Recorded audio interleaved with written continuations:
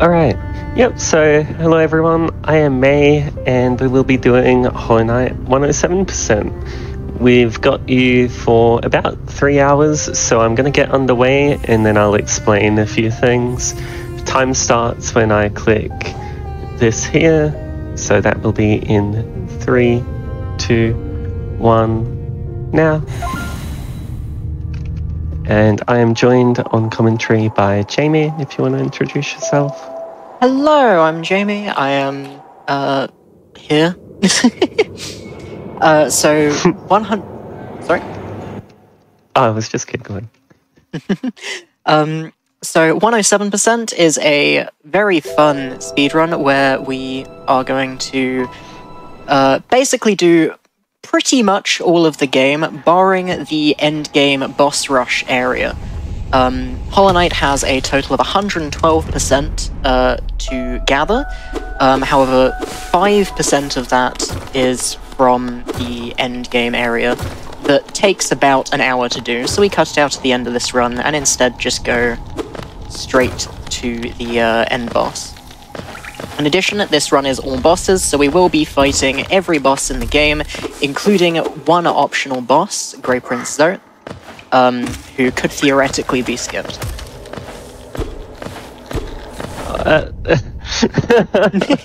Alright, you just saw me fail a nail turnaround. So when your nail, which is our melee attack, this one, hits a wall, you get a little pushback, and it's ever so slightly faster than walking.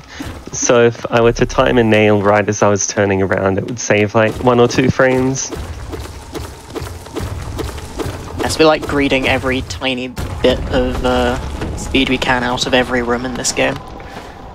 Yeah, especially King's Pass, because we've done it literally thousands of times. Everyone is just extremely good at it, just through sheer number of repetitions, and people look for all the little time saves. But yeah, as Jamie mentioned, we'll be killing all the bosses. So this run will start off looking a bit like an any percent run or a trending run, and then we just keep going and going and going. A lot of our early focus will be on getting all of the skills and items we need to be able to move quickly and hit hard. And then after that, we start working our way area to area, basically, and collecting everything that is percent, which is kind of arbitrary in this game. So charms, skills, most bosses are all percent, as is like Dream Nail and its upgrades. But then some things aren't percent that you would probably think would be, like Dream Bosses or Charm Notches. But this is all bosses, so we'll be fighting those dream bosses anyway. But we will be skipping a couple of the charm notches. And we're just making our way. We're just making our way now to the Fireball ability, Vengeful Spirit. You'll hear it commonly referred to as Fireball or VS. In the top left of our screen, we have our Soul Meter. So it's roughly, basically it's 9 hits to fill it, and then it's 3 hits to cast or heal, and then to the right of that is our health, which is called masks. Then below that is our geo, which is the primary currency of this game.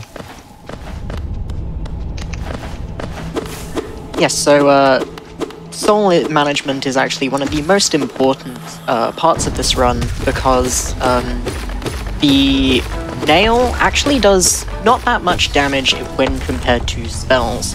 For comparison, one before you get Shaman Stone, which is the charm that increases your spell's damage, Fireball does 3 times your nail's damage, and you can also queue it right after a nail hit to massively increase how quickly you are dealing out damage. So you'll see us using spells as often as possible throughout the run. Yep, so just finishing up our first boss here, we intentionally damage tank in order to get a stagger off during the tantrum attack. and we're picking up the city crest here, which we'll be using to access a area in about 8 minutes. Yeah, so this is actually the intended progression. You may know of some skips about this game, it's particularly the shade skip from Salubra to Blue Lake. We actually don't do this in this run because that's only faster if you need to get to the right-hand side of the map very quickly.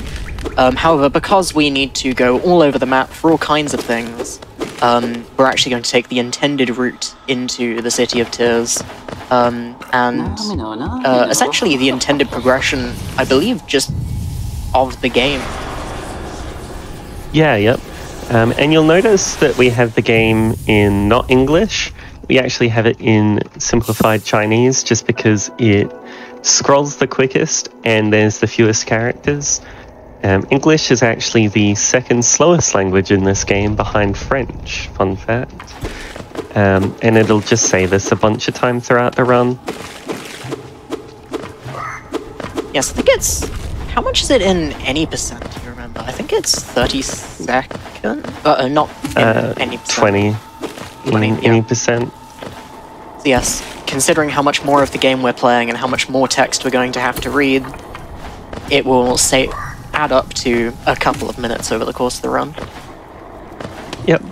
And a lot of that time saved will be at a certain NPC we'll be visiting 3 times throughout the run. 3, maybe 4. Yeah. So those elder boulders there have a 50% chance to spit a baby boulder at you. They have 4 spell casts of health and will curl up if you try and go close to hit them with your nail. So what we do is we walk in with full soul, and that gives us 3 of the 4 casts we need, but then we need one of those 50-50 baby boulders to get spit at us for the 3rd cast. Yep. And you may have seen me open my inventory as I was falling down there.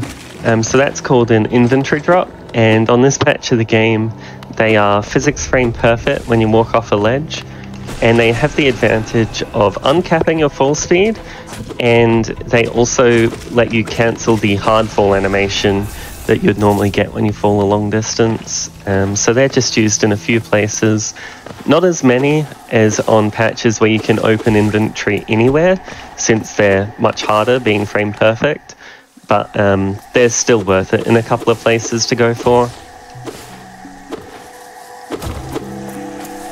So coming up is going to be a fireball skip. This is a trick where we use the knockback of the fireball cast ability to push the knight backwards a little bit.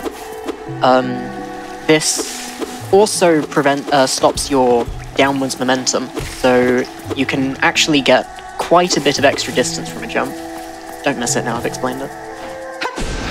Okay, since you asked. There is a potential second one here, but it does not save anywhere near as much time. I'll shut up. That was a terrible turnaround, unfortunately. So yeah, they're quite tight, but getting the first one is what matters. We're going to encourage this guy to jump off the edge so we can pogo him up. And that just cuts out a lot of the time loss that we would suffer for missing that normally.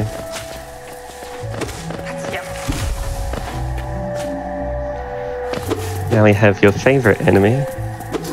Yep. So these Moss Knights have 1 nail hit and 3 fireballs of health. There you saw May do what we call a double hit.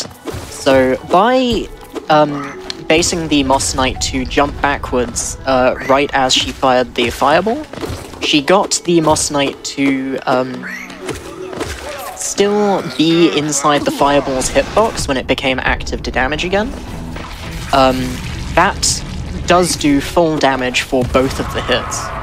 So May only had to fire 2 fireballs to get the 3 hits of damage needed to kill the Moss Knight there. Yep, and just then you saw we killed the Vengefly King. We do that both for Geo and to free the NPC it had in its jaws, which is Zote. And so you'll be seeing him throughout the run a few times, just progressing his little quest line. And that's because he turns into an optional boss when you complete that quest line, which, since this is all bosses, we have to kill him. Here is Hornet. She has excellent voice lines that make very good gold sounds, I do say. She is the first major hurdle in the game, but we get through her pretty easily. We may be seeing her later, and by may I mean will. This is all bosses after all.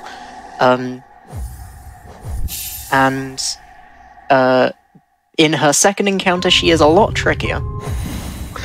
Much. But hopefully it goes as well as that one did. Yeah. So we now have the dash ability, which is called Mothwing Cloak, and this is going to speed up our movement quite dramatically. This is one of the most important skills, along with the ability we're going to get now. Yeah, so now we're heading into the Fungal Wastes for the second major movement item, which is the Mantis Claw, which allows us to cling to and jump off walls. Nice inventory drop there. Yep. That's one of the really good ones to get. Yes, so that's the major time save from inventory drops, is the uncapped full speed. If you can hit it really quickly, you get much faster speed. So there you just saw a demonstration of the nail providing a tiny amount of knockback. We actually use it twice in that fall. First time to avoid a platform it would otherwise get caught on and reset our full speed. And then the second time to ensure we cross a little acid pool across to a ledge safely. It's a tiny boost, but it just provides that last little bit we would need. Otherwise we would just barely not make it. You also saw May sit at a bench there. That is because after this we're going to quit out of the...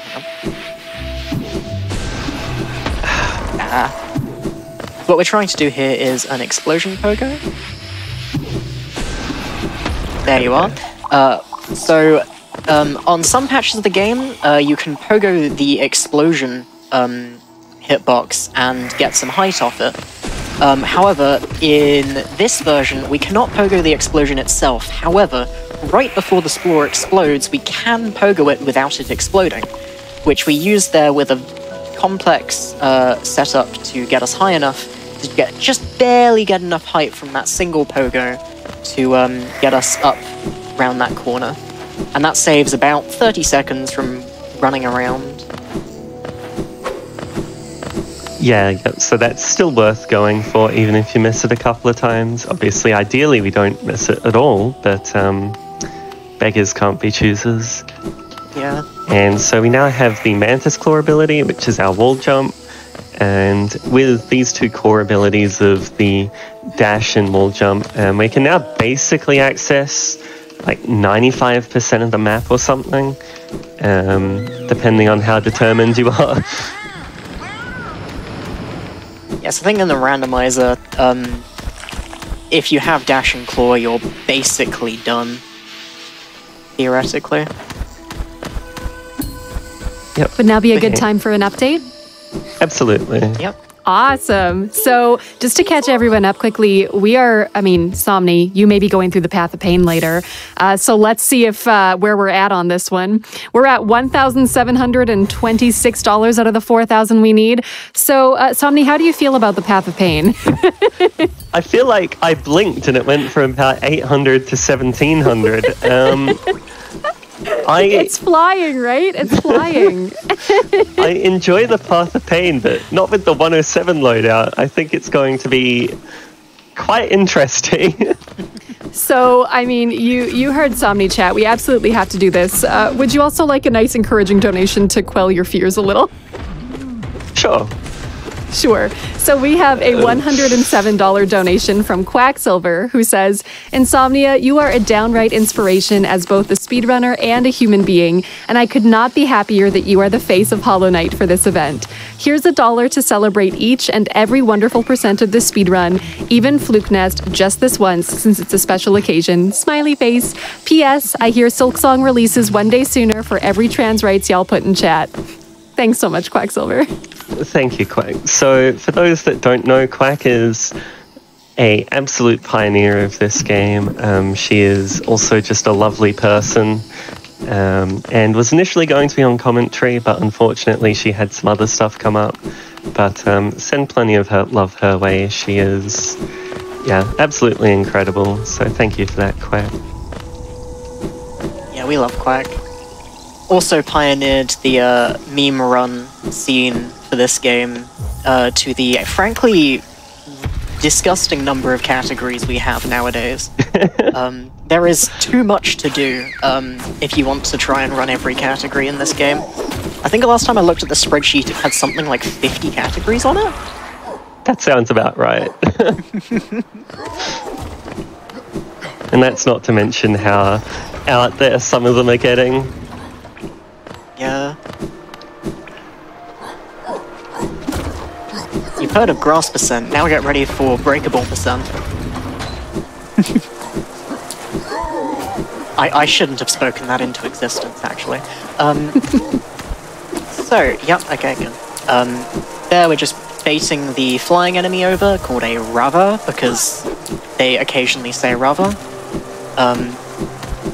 That's the deep lore behind those characters, by the way. We know all. We're very creative. Yeah. I can't believe that the Hunter's Journal calls it a Rava. I can't believe Team Cherry would think so little about their character naming. And there we just spoke to an NPC called Lem. He is a excellent shopkeeper, because rather than us having to spend money, he gives us money in exchange for trinkets that we can find around the map. That is, in general, the fastest way to get money in this game. With just the relics, you basically never have to go and farm money off enemies unless you lose a lot of money.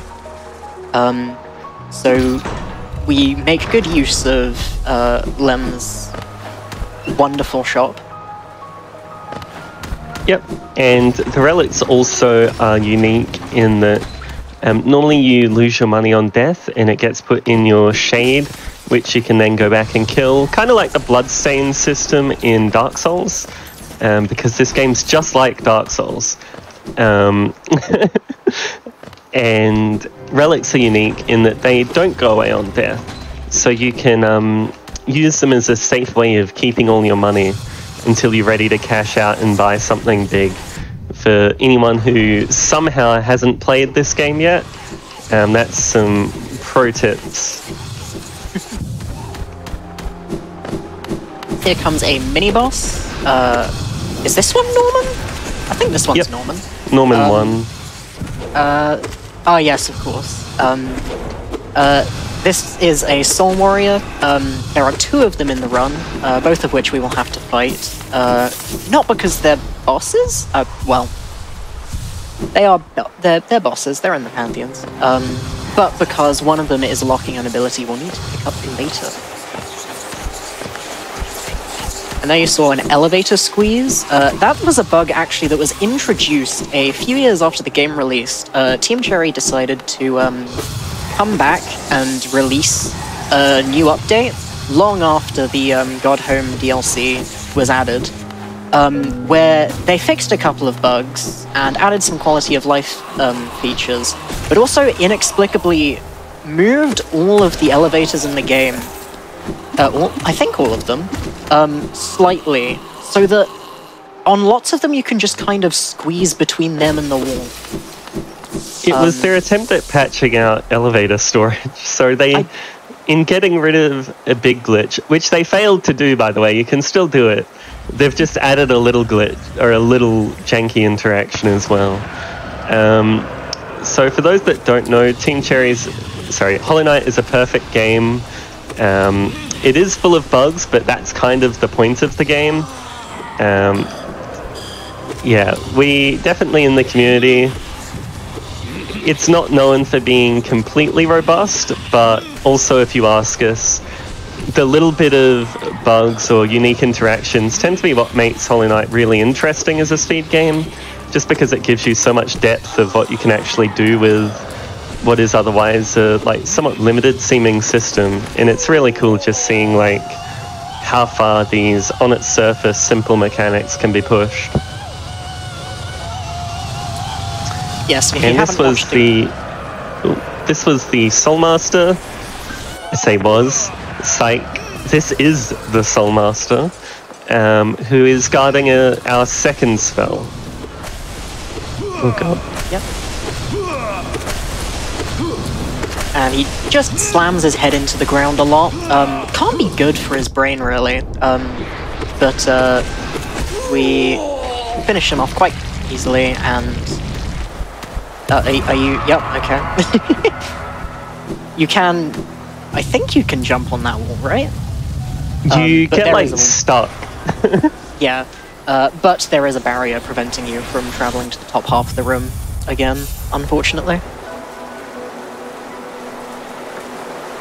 Right, and so this is our second spell, the Desolate Dive, which gives us a source of invulnerability, but also lets us break those like crumbling floors that rattle when we walk over them.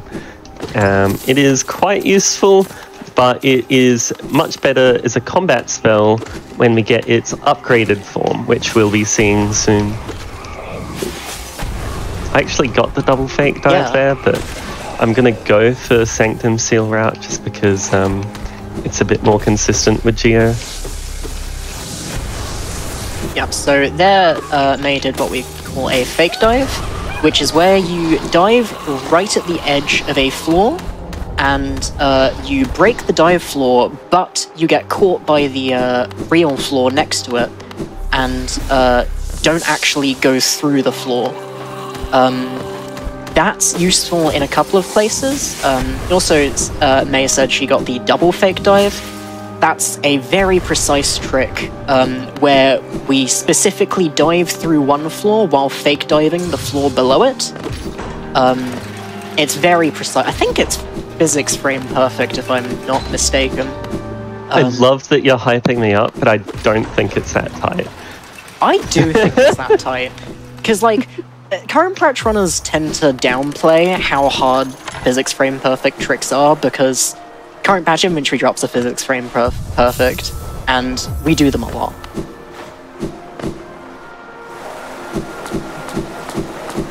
Right, and just swapping our charm load out a bit. Do you want to explain the charm system and over-charming and that? Because we kind of glossed over it. Yes, so charms are extra trinkets that we can equip to the knight. Each of them adds a unique behavior, such as bigger spells, cheaper spells, more soul gathering, all the way to showing the knight's marker on the map, the most useful charm in the game, of course. And each of these charms cost a certain number of notches to equip. Over the course of the run, we will get a few more notches. We won't get all of them, because they are not percent, but we will get a fair number, which will allow us to equip more charms to make the knight more powerful as we go on. Now, it may look like I just got a bit bored there buying the toll, but turning around sends an event in the FSM manager that makes the bell appear more quickly, and so it saves like a pretty substantial amount of time by just spam turning around, which is a bit funny. Yes, essentially the toll listens for any animation to finish, so we just turn around quickly, and then the end of the knight turning animation triggers the bell disappearing, and the toll disappearing and the bell coming up. Can I share a super fun update really quick? Absolutely. So the Path of Pain has just rocketed forward with $2,961 out of the $4,000 that we need. So we are absolutely destroying it, putting us also at $85,000. 85,457 to be precise, out of the 87 we need for the Celeste Denny percent, which is just wild. This comes from a $1,000 anonymous donation saying, watching Frost Fatales with my daughters who aspire to be speedrunners themselves, and we all want to see that painful path. I've tried it myself. It didn't go well. Show us how it's done. Thank you so much for your donation. It's so sweet.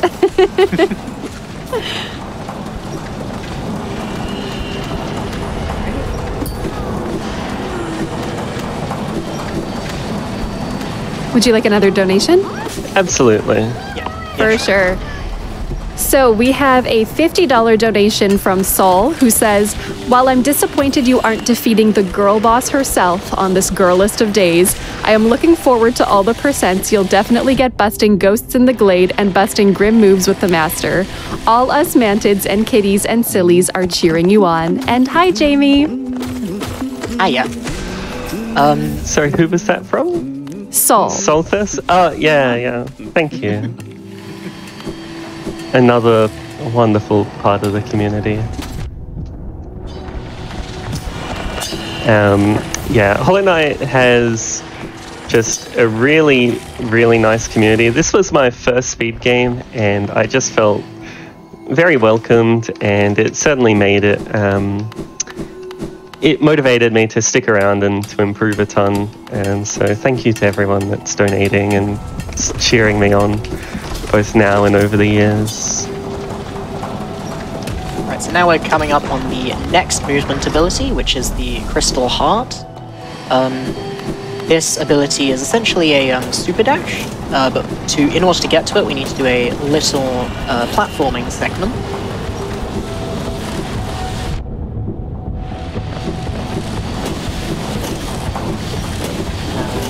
Just weaving between these lasers. No underplat. This is I don't know how to do it with the Dash Master cycle, I'm sorry. Yeah, so underplat is a trick that saves time in any percent, but because we have Dash Master here, I don't think it actually saves time to even go for it, because the cycles are different when you can dash more often. But now we have the Super Dash, and we'll go Super Saiyan as we make our way back out of the Crystal Peaks and into Resting Ground. Yep. So this whole segment is quite dicey because our bench is still set outside of Soul Sanctum, and we need to not die, otherwise we get to walk all the way back. And there are so many intentional damage tanks in this split, and so many spots where it's easy to get hit unintentionally. So I'm just being a bit quiet while I focus on everything. Do you want to explain dark rooms as well, maybe? Yep, so this room may seem a little bit difficult to navigate. You are not supposed to navigate it in the dark, but instead you are supposed to purchase the Lumafly Lantern from Sly, the shopkeeper in Dirtmouth. However, doing so costs 1800 Geo, which we don't have. So instead of going to buy the lantern right now, we're going to instead just do it in the dark.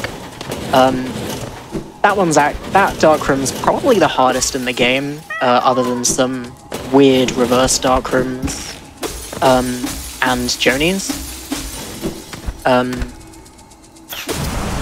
There is another very dark area, Dark Deep Nest. So what May was going for there is Buggy Skip. That bug above that is frustratingly stuck above the ceiling can hit you out of the Descending Dark item obtain animation, and doing so will give you control back so you can go to the exit much earlier.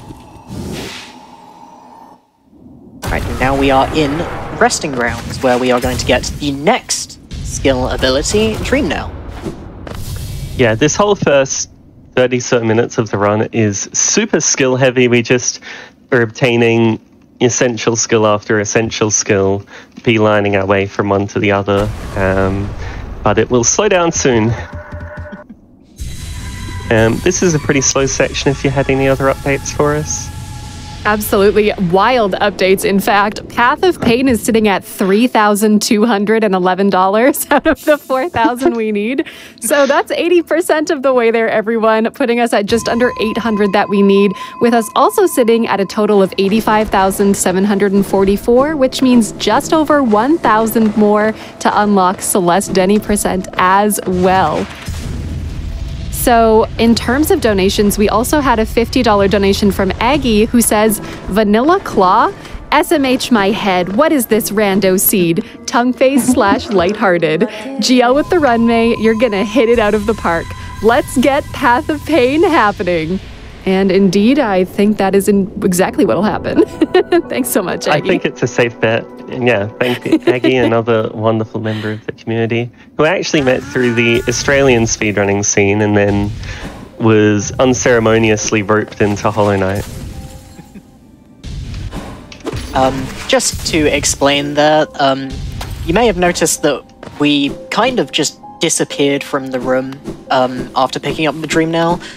What May did there was, by pausing and unpausing the game extremely quickly as soon as you load the next room, while the screen is still whited out, you can actually regain control and make a beeline for the exit. And if you do it quickly enough, you'll get to the next room before you get locked into the sleeping animation. Yep. Hey, Sobney, mind if I pop in really quick? We Absolutely, we go have ahead. Another update here. We are sitting at 92% of the way there with $3,711, and we've crossed $86,000, which is amazing. So I swear I just blinked chance. and $300 popped up. I know. It's just flying at this point. And I do want to point out that we have a bid war between Save the Nailsmith and Nail the Nailsmith. And the reason why I need to point this out at this exact minute is because they are $1 apart, with Save the Nailsmith at $118 and Nail at $117. So anything can happen at this point. Just saying, save us faster. I'm completely unbiased, of course. So what? We just talked to Salubra, who is the charm shopkeeper, who sells a whole bunch of charm notches as well as some very useful charms. One in particular, Shaman's Stone, is the most useful charm in the game, and it is not even close.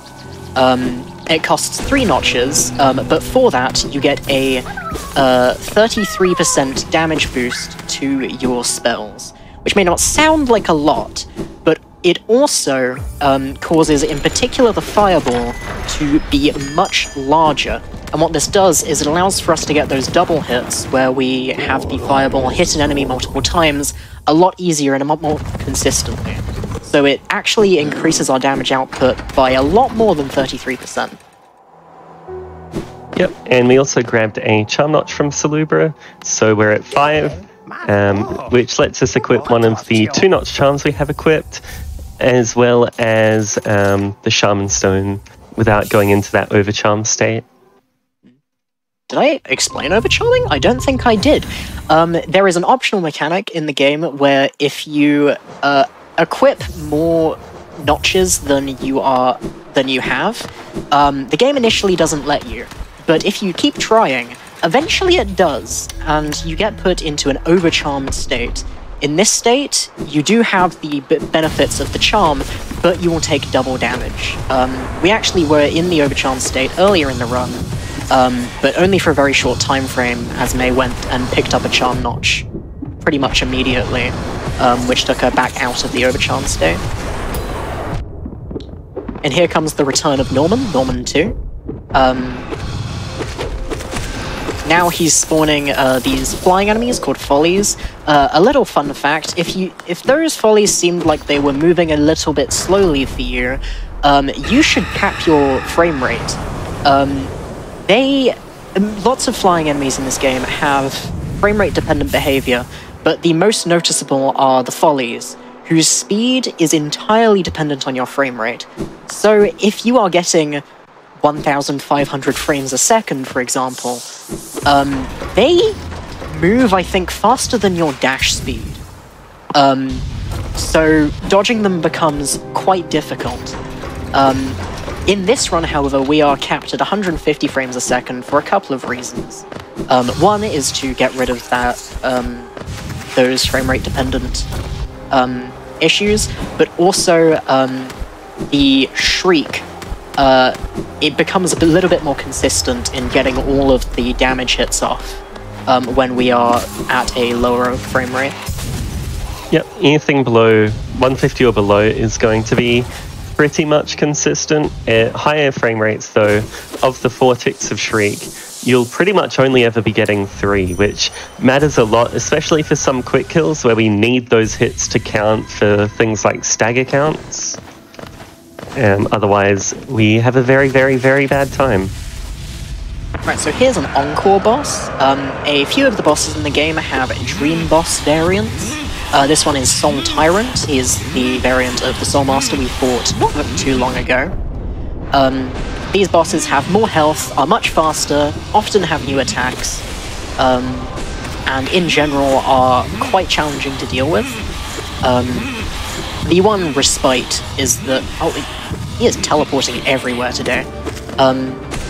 The one respite is that if you die, you do not get sent back to your previous bench, but instead wake up right next to the entrance. You can immediately try again. Yep, the biggest thing we're looking for in this fight is those double hit Shade Souls. Any attack where we can get double hits is really good. We had a ton of teleports, which basically just waste time, but then the second half of the fight was much more solid. Yep. And we have a second fake out, of course, and the ending, mid-air spawn. Ending here, we're just trying to try and get as much damage in as possible. Oh.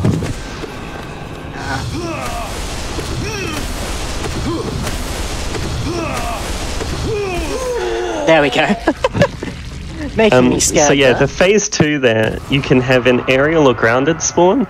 The grounded spawn, you just D-Dark 3 times and it dies. And then the aerial spawn, you get to basically recreate everyone's favorite scene from The Matrix and dodge those soul orbs as you're trying to get any damage in whatsoever. Yes, the mid-air spawn there is absolutely brutal, especially considering that while we do have the upgraded Fireball and the upgraded Dive, we haven't picked up any nail upgrades, and I don't think we will for a while, if I'm not mistaken. Not for a very long time. Yes. So our nail is going to stay at the initial 5 damage that we start with, whereas the spells have gone up to now Shade Soul is doing 40 damage, so that's 8 times. Nice little elevator squeeze here if we can. Yippee. So Shade Soul has gone up 8 times, and D-Dark, if you hit all 3 of the hitboxes, you get 88 damage per cast, which is quite a lot. Especially considering D-Dark also gives you those nice iframes. Yep. And we're now going to the... I maintained for a long time worst area and worst boss in the game, but I have seen the light.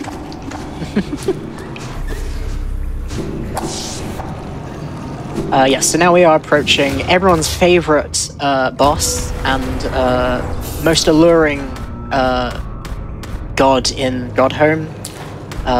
Wait, no. Damn. I think it's time. You jumped the gun by about 30 seconds. Okay. Alright, I'll repeat that in a second. But now, though, we are going to go through West Waterways to pick up a Marsh Shard that's hidden down here. as full masks are percent, we need to pick all of them up. However, we can quit out in the middle of the animation to get back to the bench that May just sat at. And now we head to the most alluring god in God Home, Fluke Mom, who is also a very difficult boss that nobody would ever chain die to.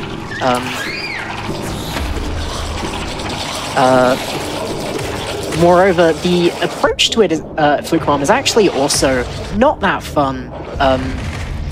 Simply because we have all these enemies constantly running at us. If as you kill the enemies, they actually spawn more enemies. So you have to keep killing the enemies and their pads. Nice and quick Flick One kill there to give us Fluke Nest. Now, Fluke Nest has a bit of a history as a charm. It initially was very broken. In that if you killed an enemy with Fluke Nest, what the charm does is it turns your fireball cast from a fireball into a cone-shaped... It's kind of a shotgun. Yeah, shotgun of flukes. And each of those little flukes does damage. In older versions of the game, this did a frankly disgusting amount of damage. I believe 144, if my memory serves me correctly. Unfortunate. But in this version of the game, it's broken in a very different way. And we're going to try and abuse that here, fighting this next boss, Dung Defender, who just likes to dive around a lot. Also likes to dive out of bounds occasionally. I don't have soul. There we are. Fortunately, Can I give a quick update? Oh. Go ahead. Is it okay if I jump in for a quick update? Yeah, go for it. Okay, so wild news. Less than $200 to the Path of Pain, just as a heads up.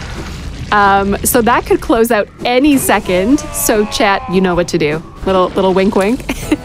I also just wanted to shout out that I got some very interesting news. I have heard that if we unlock Celeste Denny %, there are more intriguing incentives coming, but we won't know what they are until we unlock Celeste to start. So that's where we're aiming right now, folks. Just under 600. No. Yes. Math. If we hit $87,000. You'll know what those incentives are. I'm not even going to try to do math. I'm so sorry. Back to you, Somni. Yep. Right, Somni you've just did a bunch of acid skips. Yes, so by crystal dashing above acid, you can just skip most of the acid pools in the game. In fact, all of the acid pools in the game. To the point where the random... What on earth? I'm sorry, I've never seen the Whomp bounce backwards off midair like that. We're basing these guys over to help us damage tank out of that animation. You see that we still have the text up as we're leaving the room. But yes, I believe that in the there's a randomizer connection that actually completely removes the Isma's tier ability we just picked up, which is the ability that lets you swim in acid. So every single thing that should be locked by acid in the game is in fact possible to get without it. Apart from one. Yep. There is one acid There's one acid pool. There is exactly one acid pool where they actually put a wall up before you have Ismas. But that doesn't lock anything, it's just a shortcut. So now we're heading through Basin for the final movement ability. I remember this game. Yes. Trampass is a movement ability. Trampass is definitely a movement ability, and Cyclone, of course. That True. is actually a movement ability. But the last ability that the game would consider a movement ability, which is the Monarch Wings, are double jump. To get there, first we have to head through these Morlurks, who spit out semi-random infection bubbles. There are some consistent setups, but a lot of the setups are just have a random chance of getting you hit. That was good. One hit more lurks is pretty nice. Yep.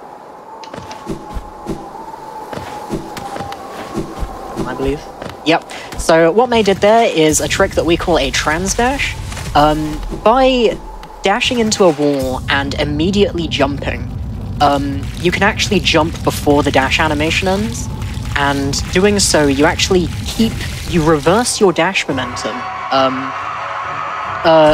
until the dash is over, and then you start moving up from the jump. So it's a way of sort of moving yourself around corners that allows us to just get up that side of the room, which is a tiny bit faster than going around the left side. This boss here is Broken Vessel. They are guarding the Monarch Wings ability, but we are not going to grab it just yet, because Broken Vessel has their own dream boss that we have to defeat, and it is faster to just go straight back here and do it before we go pick up wings. Yep, because short of nail upgrades, we're basically doing about the most damage we will be throughout the run, or like the amount we will be doing throughout the run. Sorry, I'm going to just focus. If you want to explain maybe how Dream Warriors scale and why we don't get the nail upgrades. So nail upgrades in this game do a few things. Obviously they increase your nail damage, but they also cause some bosses to scale their health. This health is proportional to the nail damage, but our spells do a flat amount of damage that is not scaled by nail upgrades. So by not upgrading our nail, we make sure that those scaling bosses still have the lowest amount of health they're going to have. The lowest amount of health we're going to have. That's an unfortunate death, but yeah, I just played that a bit poorly, but also got a little unfortunate with some unstagger timings, but it's okay. And just showing off that you can re-enter dream fights without much time loss. Yeah, the most time loss is the time spent in the fight, whereas if you die in most places in this game, you suffer quite a bit as you have to walk back from a bench that's probably a few minutes away.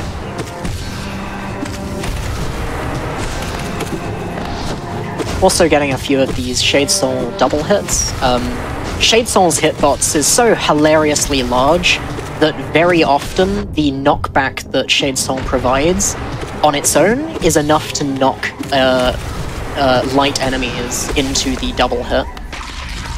So here we're going to actually deliberately keep this last balloon spawn alive, because by killing ourselves here, we actually exit the dream ever so slightly faster than if we were to do so, than if we were to simply wait.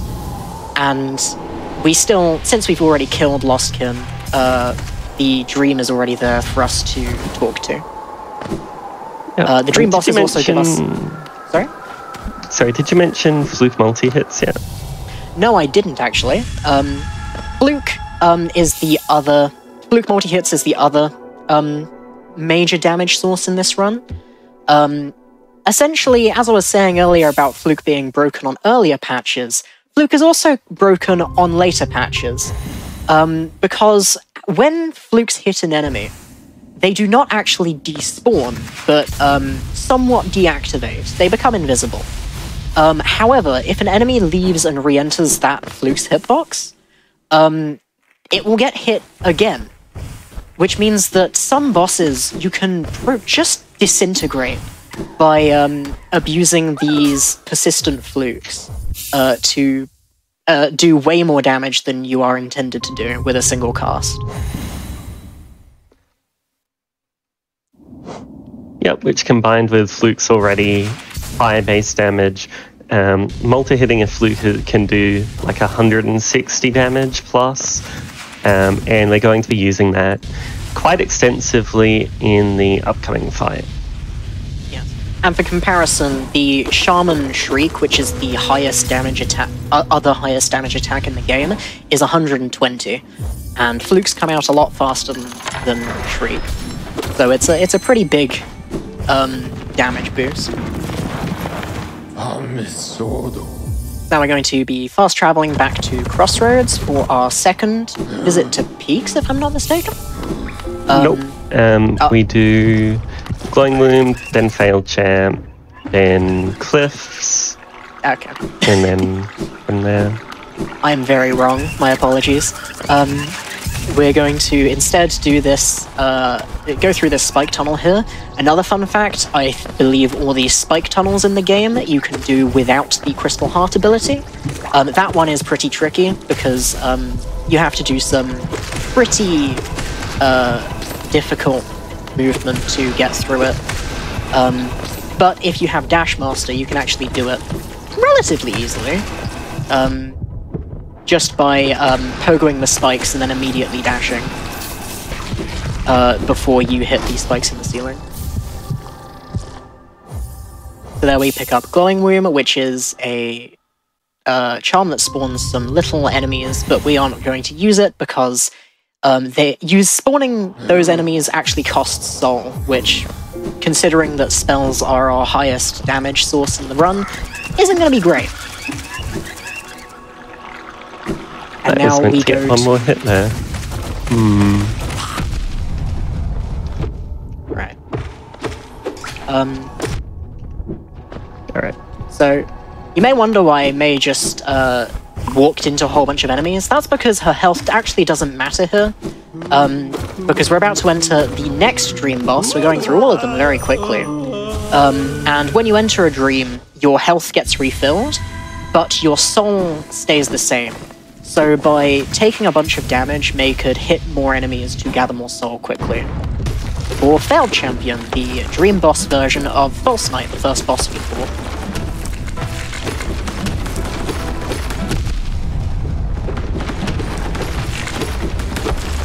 Wow, that is a terrible pattern. Yeah. False Knight is a unique boss in that hitting False Knight does not actually give you soul until False Knight's stagger. So we have to be a little bit careful with soul management, especially in the first phase. This little tantrum attack brings down those rocks from the ceiling, which you have to be careful to dodge, but you can also hit into False Knight to get some extra damage in from far away. And now we move on to the third stagger.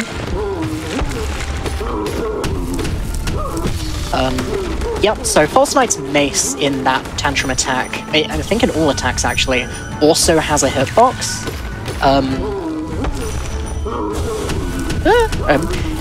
So we can actually slash the mace itself to keep damaging False Knight during that tantrum from a safe distance. There, May launched Flukes at False Knight to finish them off.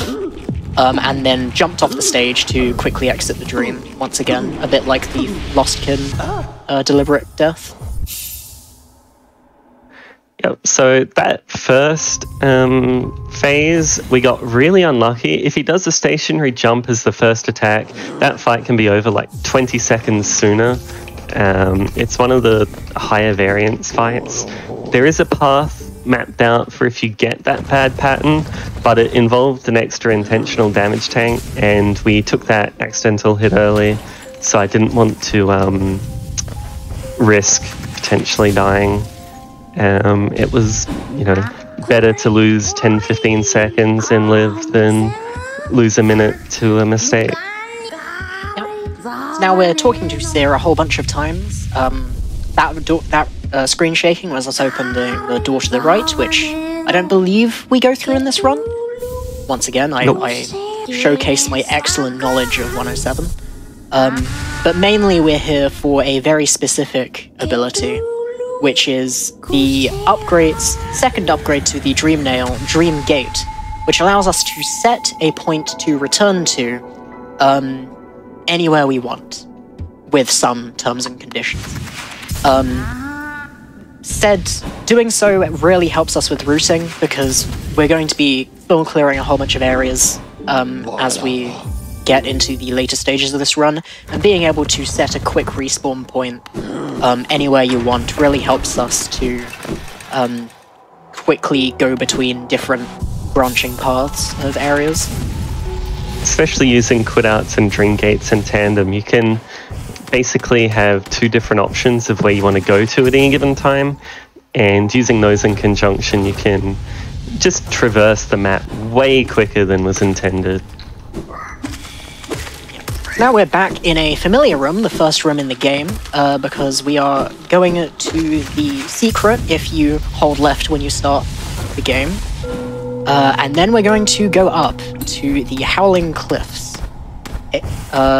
In Cliffs, there are a few things to do. Most importantly, well, all of them are equally important, obviously. We have to do everything.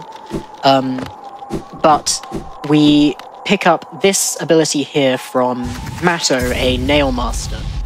Nail arts are special abilities that you can activate by holding down the nail keybind, and then releasing it. Cyclone, in particular, is useful for a lot of movement, because if you don't repeatedly press the nail button after releasing, you actually get your full speed temporarily uncapped until the end of the cyclone animation, and it also accelerates you downwards a little bit if you're already moving down, which can be used as an alternative to inventory dropping in a lot of places. So here, after Gorb got dispensed of very quickly, May is going to deliberately get hit by this Vengefly to get out of the stun lock that we get until the essence was gathered, and also then double whammy uses the Vengefly to pogo up to this area. This area is the Stag Nest. You are intended to get here only after unlocking every stag station in the game, but by pogoing that specific Vengefly you can get up here without doing so, which is very helpful since we don't really want to have to wait until we go everywhere in the game and spend a lot of money on every stag, including stags we don't need. Yep, and our biggest motivation for coming to this area early is what we're about to do in a second after this little dark room. Yep. This dark room gates a Charm Joni's Blessing. Just quiet here.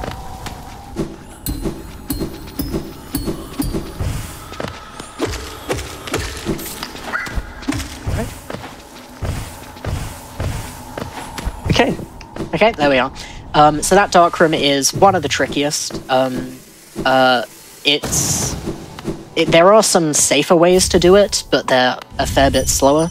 So instead, we're just going to pogo the spikes along the bottom of the room repeatedly.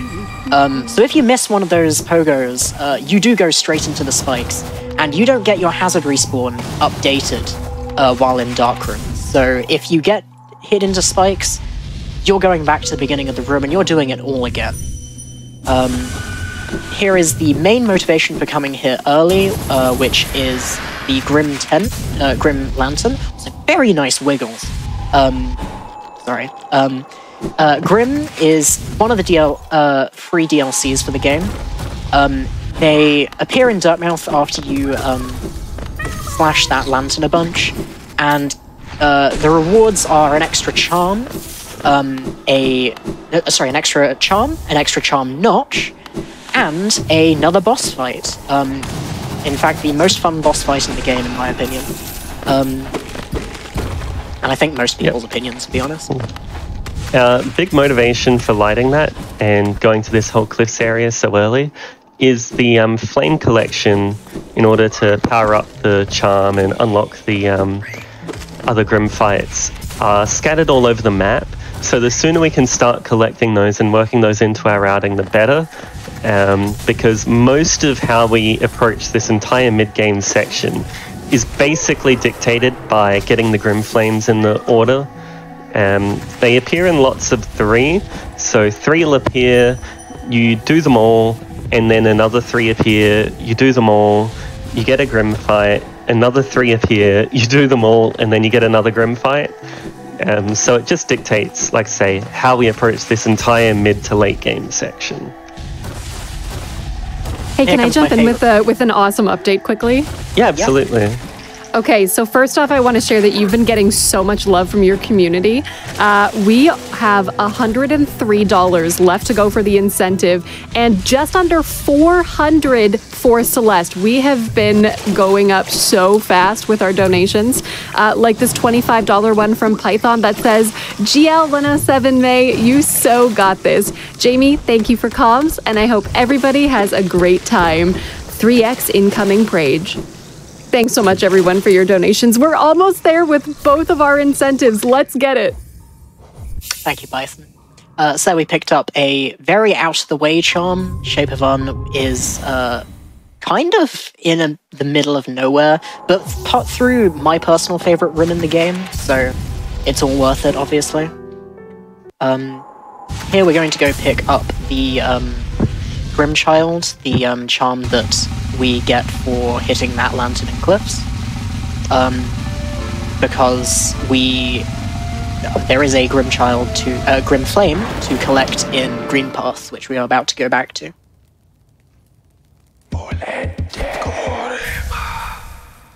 Nice little bounce. What a polite gentleman. I'm sure he won't have any violent tendencies later on. Nah, Grim would never attempt to kill you. That seems unrealistic of him. This is our little guy, the Grimchild. He'll be accompanying us through a lot of this middle section of the run. He is but a little fella at the moment, but he will get bigger, and we get to foster that growth. So now we go to clean up what we missed in Crystal Peaks the first time we came around. We do it now because in the next room is a Grim Flame to collect. Here is a Mimic. There are a few of them in the game that exist as little fake-outs. That one we will hit just to gather some soul off for the rest of the segment here.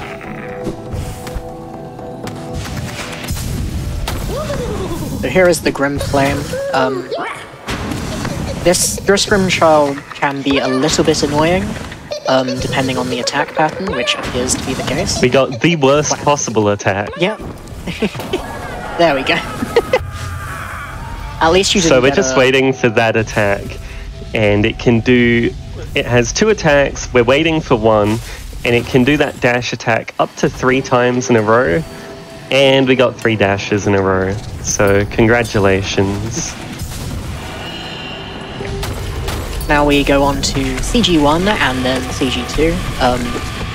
Crystal Guardian 1, it feels a bit mean to just walk in and just immediately smack them off the bench. He was sitting on my bench. I mean, you're not even going to sit at that bench. It's the thought that counts.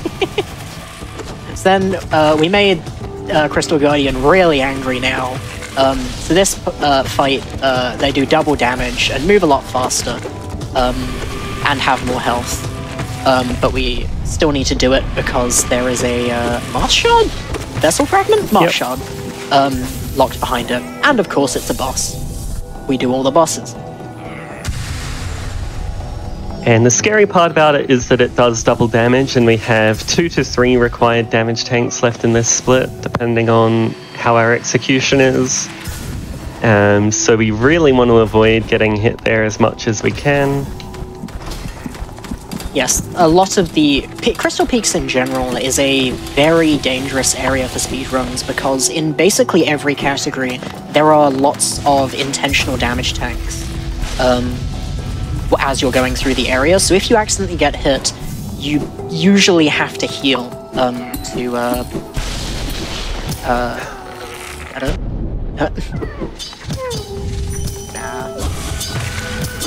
Just barely missing the turnaround there. So what Maya's doing there is, by just barely getting far enough to hit the grub jar, you actually miss a hazard respawn update trigger that will set your hazard respawn to the right-hand side of the room.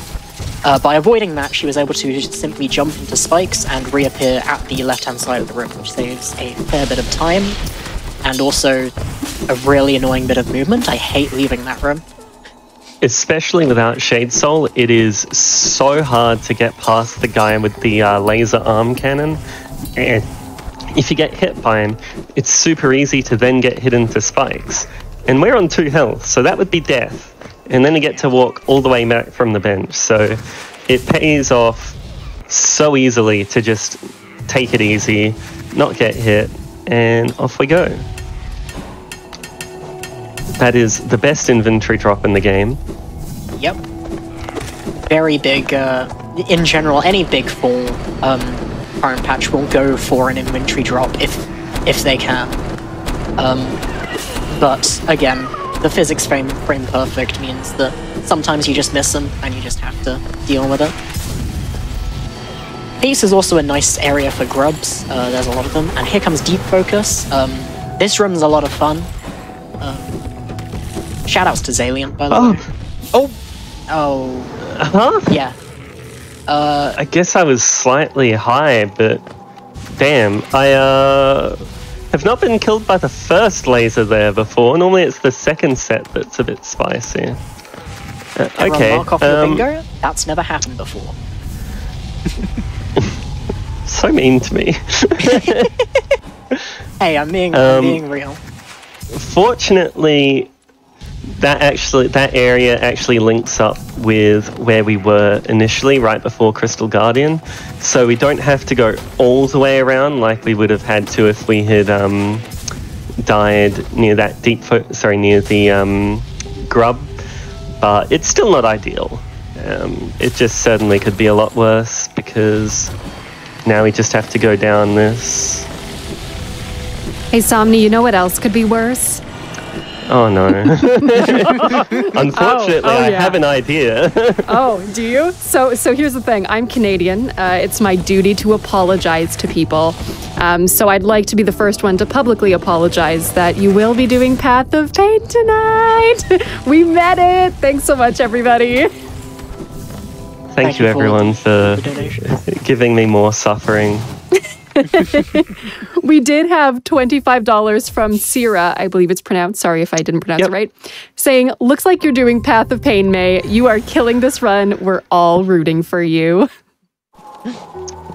Thank you very much, Sierra, another one of the lovely Hollow Knight community members.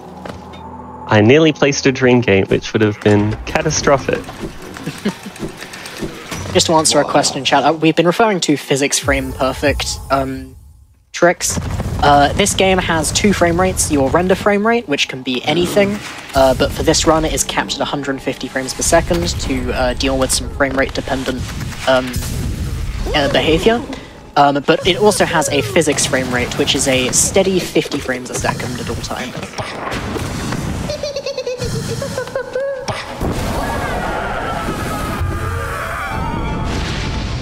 I thought you were going to dash through the transition there early. Yeah, I was a little worried for a second. Well, I think it just despawns. I think it's a soft lock. Oh yeah. I think you were doing a like 103% run if that happens. Yeah. Yeah, because that locks you out of a lot of percent, and it means you can't do NKG unless you... Yep. I guess... Well, we aren't going to Godhome, so you can't even banish and do NKG in Godhome. Yep, so don't make that mistake. It's something you want to greed, but you do not want to overgreed, because if you do, you get to press numpad 3 or whatever your reset button is, and try again.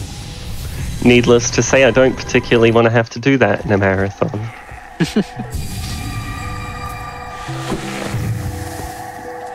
Can I slide in with one more update? Yep. Yeah. Okay, awesome. So we are still working towards that Celeste incentive to unlock Denny %. We had $10 from GeoLubred, who says, donating to help get Carrie to play some more Celeste. Denny % seems like its whole own Path of Pain.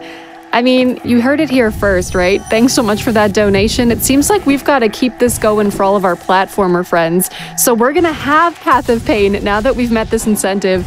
And if we get another $221, wait, yes, math, we get Celeste any percent. So let's work towards that, folks. Only need to hit 87K. We got this. Oh, really looking forward to that. Unfortunately, this gauntlet here is very tricky.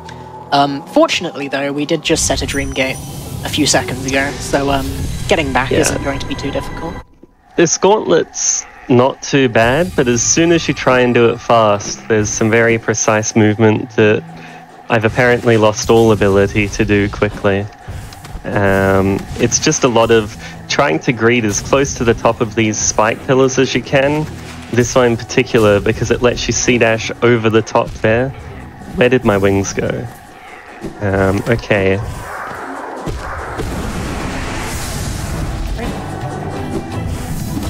And the rest is pretty much home free as long as you cancel your C-dash into this transition.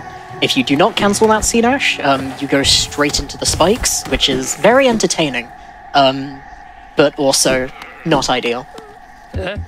Then we get the next ability, Great Slash, from Shio, an excellent NPC who we really want to find a friend. I wonder who that friend could possibly be. Hint, hint, nudge, nudge, donation incentive. Yeah, one might say that the two of them would make a happy couple. Should we check in on that one quickly? Yeah, absolutely. Let's see. Okay, so checking in on what's going to happen with our lovely friend the Nailsmith. Right now, the Nailsmith could be saved with $168 winning, with Nail shortly behind at $121. So we'll see what happens. We had $10 from Beth, who said, donating to save the Nailsmith, I can't allow for him not to go live with insert gay spoilers. Good luck on the rest of the run, less than 3. Thanks, Beth. I'm just going to say that nailing the Nailsmith, if we would otherwise go and visit him, is faster. So, not to bias anybody, but that would be nice. Yeah, but the visit happens after the run. Also, 1 health here is okay. I just need to lock in and we're fine. Nice little floaty wings there. Alright. I think not. Alright, we need to get 6 hits of soul for the massive moss charger quick kill coming up. Otherwise, we actually have to fight a boss. Also, you are getting dangerously close there. 3, 4. Yikes. If I can get 2 here. That's it. Yes, careful soul management throughout a lot of the rooms in this run is very often a feature of Hollow Knight runs, so if you want to run, unfortunately you do have to learn to count almost to 10. Which I still find extremely difficult after how many hours? Probably 1,500. Relatable. Well, don't worry, I lost a run the other day to not knowing how to count to 12.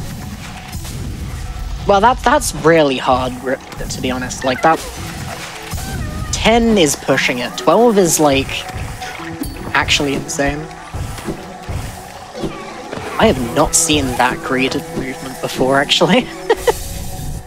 Yeah, it saves a little bit of time if you get it first try, but the slope there's really awful.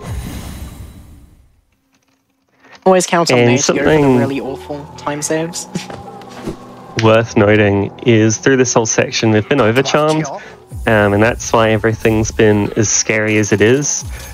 And we're still overcharmed because having Dreamwielder for this bit coming up is just makes being overcharmed for this whole segment genuinely worth it, because we need to get 6 hits of soul for a Grimkin, and the faster Dream Nail that gives double soul lets us get that in 1 Dream Nail, whereas otherwise we are trying to get nail hits in and trying to get a Dream Nail, but if you go for a Dream Nail, then the Grim Child can just shoot the thing you're trying to Dream Nail, and it just becomes very high variance and very easy to go very wrong very quickly, like even more so than just being overcharmed in general.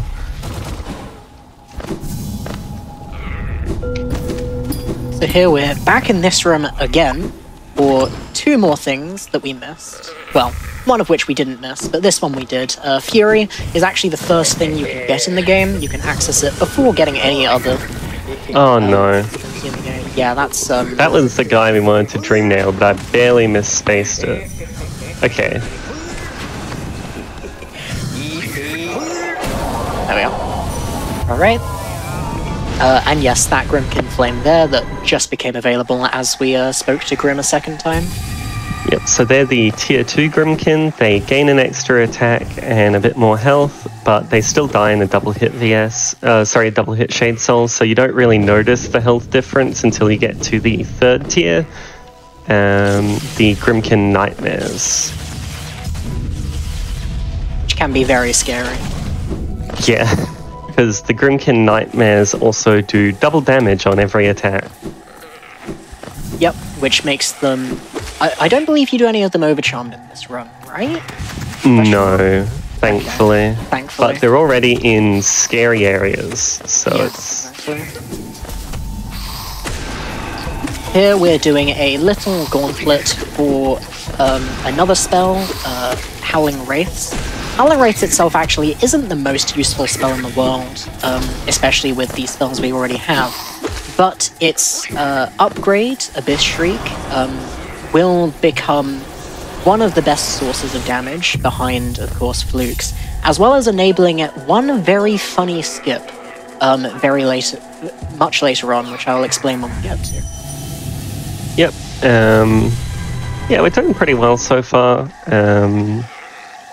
And we're getting into the worst boss in the game, hands down in terms of this run.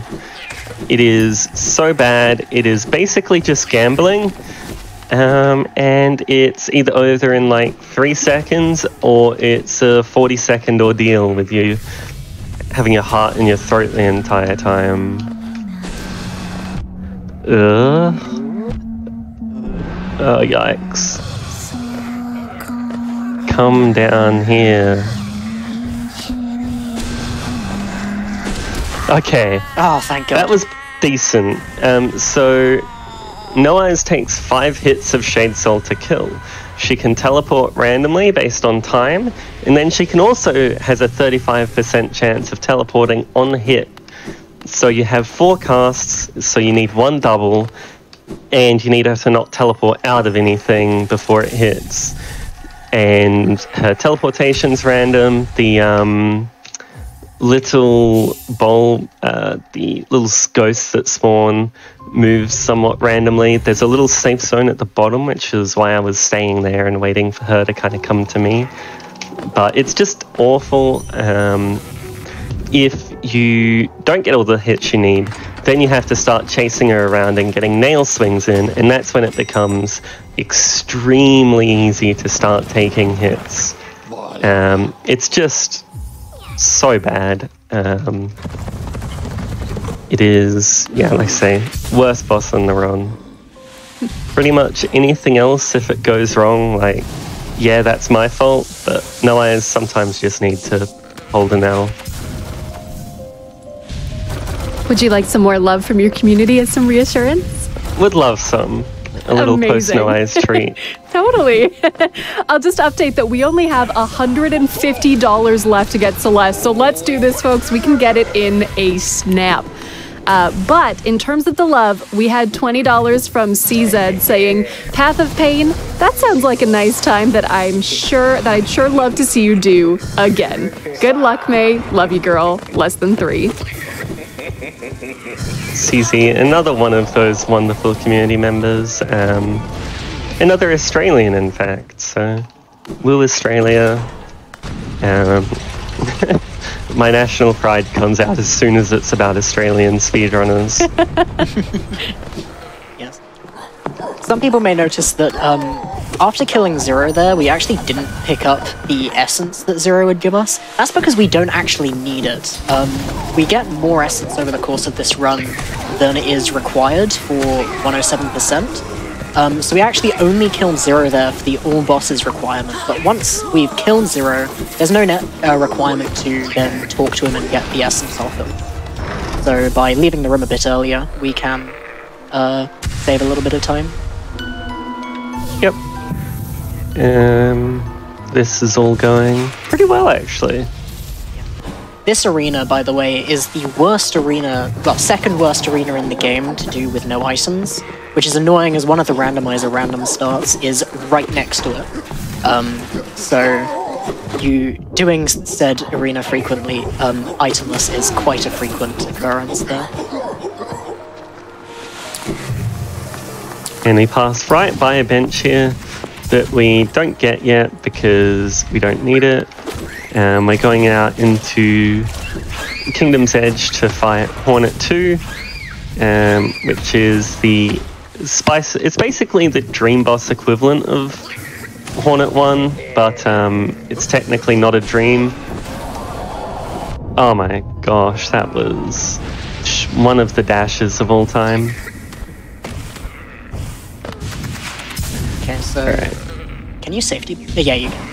Yeah, we have an intentional safety bench here, actually, to do some charm menuing. It's a neat little safety strat that doesn't lose, like, any time, and, yeah, it gives you a bench here. Yep. Yes, there's a nice little semi-hidden bench. There is a sign pointing straight to it, but I still didn't find it in my casual playthrough.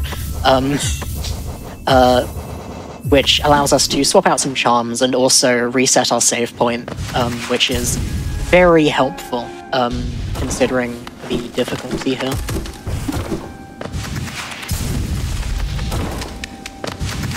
I do want to quickly shout out that Save the Nailsmith has taken a huge lead.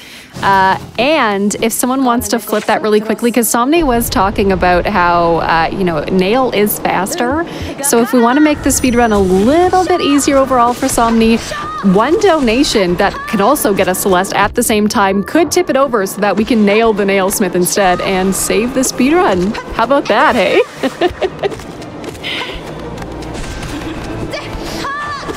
Spreading lies as always. I would never spread lies. Misinformation on the internet? Alright, I'm gonna focus up. I got robbed there, but none of those double hit.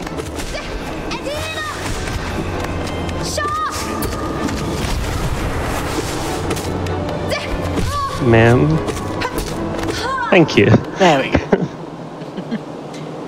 Yes, just trying to get double hits in on Hornet is quite tricky actually, because a lot of her attacks reset her momentum, so she can quite often just decide not to get double hit, because she'll just decide to cancel the knockback from your Shade Saw. However, if you can get those double hits in, she becomes a lot easier, as she just melts a lot quicker.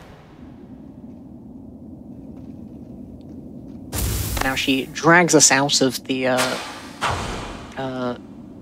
cast-off shell. That's what it's called. I know Hollow Knight lore. And we just immediately Dreamgate out.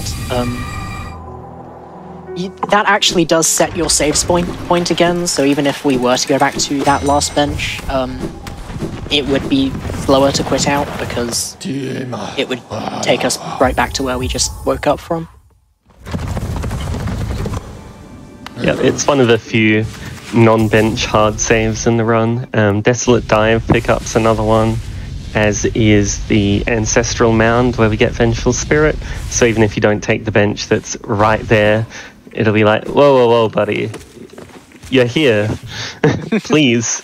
Notice this bench-looking thing? What if you, like, sat there, interacted with the game mechanics? Of course not.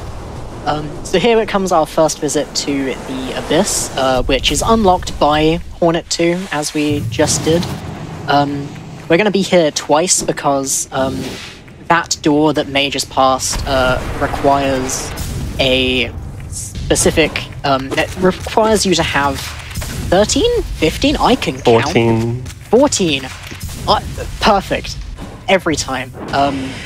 Number of lifeblood masks to enter, and also at the bottom of the Abyss is a area that is only opened once you have another specific charm, which we are not able to get until we've come down here for the first time. There we just picked up Shriek, our other good source of damage this run, and now that gives us pretty much all the damage we're going to have until the cleanup stages. Remind me, do you get nail upgrades before call-out? Yeah, you get nail 3 for White Defender color. Ah, yes. Alright, so now we're going to do the funny lighthouse climb. Here, the siblings that... each of these siblings does double damage to you, but they're more friend than foe, as we can use them to pogo up and get our way up to the lighthouse quite quickly. And a first try lever hit. The one cycle. Hitting that lever first try is actually impossible. Nobody's ever done it before, so... World first. This has never happened before. The rare good, this has never happened before in a marathon. That's like a double special, I think. So, there May just quit out of the Shade Cloak animation, which takes a very long time, but fortunately you can just quit out and come and load back in immediately. She also then immediately, when loading back in, did a Dreamnail early control, which... Once again, I want to say is physics frame perfect, but I'm not sure. I believe it. It's pretty rough on this pad. Where you press Dreamnail right as you load in, you skip the sleeping animation that you usually stand up from after loading into a save, and can move immediately. Now is our first visit to Grubfather. We've been saving these little grubs all over the run. We do have to save all of them, as the charm reward for saving every grub is 8%. We also... something interesting is that on older patches of this game, we would be picking up all the Geo as Grubfather was throwing it. That's because on older patches, the amount of Geo that Grubfather throws when you get it all at once lags out the game to a frankly unreasonable extent, to the point where you just lose time to lag frames. So it is best to keep picking up the Geo. Over here, that's been fixed, thankfully.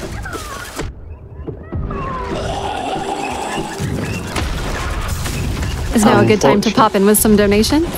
Yeah, absolutely. Yep. Awesome. So we had $200 from Kevin of Computer, who said, please let Carrarium play the game. And it's sure going to happen. We only need $76 more, so let's do that, folks. We can get it.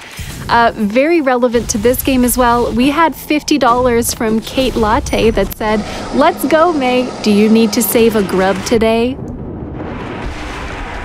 We do have to save a grub today. We have to save 46 grubs today. To be precise. Heck yeah. Thanks so much for your donation. So that was Brooding Morlek, who is one of the bosses that you fight in the shortest category in the game. King's Pass ILs don't exist. In fact, no ILs exist. 4 Marsh Shards, which actually never leaves Crossroads, and is a very fun category for people looking to get into running Hollow Knight. Wink, wink, nudge, nudge. As you can reach Brooding Morlock by simply pogoing the spikes leading up to her arena. However, having so much damage makes Morlock a lot quicker, so we can do it much later here. Here comes Leg Eater. You notice that May has Defender's Crest equipped. I don't believe that's for damage at all. No. Pretty much, because it does pretty much no damage. However, the main utility of Defender's Crest in this run is that this specific NPC, Leg Eater, gives you a little discount for being stinky, which helps us gather a little bit less money over the course of the whole run. Yeah, I think canonically, Dung Defender, like, saved him or something, and so he's like, oh, you're friends with the Dung Defender. Here, discount for a friend. Canonic? What's that word? I don't know. Canonically? No. Yeah. This game actually doesn't have lore. This is just a collective misinformation campaign. Yep. Then we make Grim angry by attacking him early. If you actually are respectful and let Grim bow to you, then Grim won't immediately do this attack. But we actually want Grim to do this attack immediately, because we can do lots of damage while Grim is stuck up in the middle of the room. There we go, a stagger. And we can farm a little bit more soul during this stagger. I got no soul from that. Yeah. This might do it. Yeah, okay, we got excellent. good Shriek RNG. Getting down to the 1 HP just for content after the fight's ended. It's a grim fight if you don't. Bow.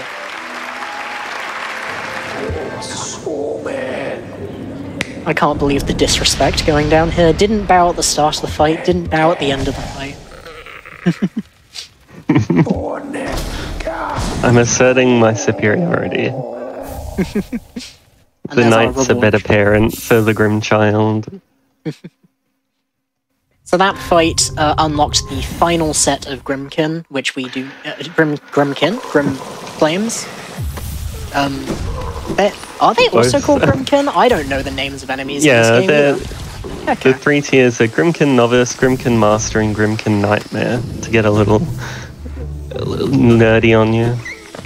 You can tell which one of us actually paid attention to the lore on the first time around playing this game. It's more just speedrunning it. I learnt the names for things. I could not relate. I will continue to refer to them as thingies. We were talking about Denny's earlier. Elder Who, big Denny's fan. Yes, because he spams his little pancake attack.